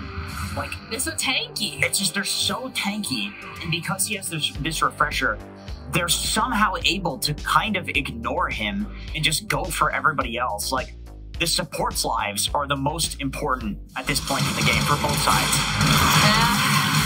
BZM gets found out here. Does have buyback. That'll get the Snapfire kisses that get used. So they do find themselves a pick off on the side of Liquid. That could be enough to open the door. But again, they do have buyback on Invoker. Nullifier has insane value at this point because there's... Oh my God, yeah. There's like the Wind Waker, there's all of the Eon discs that you were talking about. It's like, when you get a Nullifier against like just a Necrophos or just one Eon disc, it feels good. When you get it against like 5, it feels like literally just the most busted item in the game. So, great pickup from Mickey. Alright, Liquid making their way towards the base again. Look at all these Eidolons. Gotta keep just throwing out those loosened beams, trying to clear out the creep wave. And again, this is Luna at 72 minutes in, so pretty easy to do, but it's also very scary to approach the creeps. And at this point, I'm sure that Megas doesn't even matter. Like, this is, you make this play on Liquid because it's really all you can do, but it honestly doesn't matter that much. It's going to boil down entirely to somebody getting picked off without buyback, or Zai using all of his black holes and then not having one up, and then OG just literally runs down mid. It's like, yes, it looks like Liquid is ahead in this game. Yes, it looks like they have full control of this game, but all it takes is one opening for OG and they can run down mid and instantly end the game. So it can go either way. Jenkins cleaning up all these creeps. A jump forward from Matu. He's in. He's looking to see if he can blow anybody up as quickly as possible. Amar already though is looking to try to get people out. He does get exit. There it is. There's a black hole over onto 3-5. Perfect positioning, but it's not going to be limited. There it is. Second black hole is going to be able to grab the loot. Take down Misha. Don't take down your already.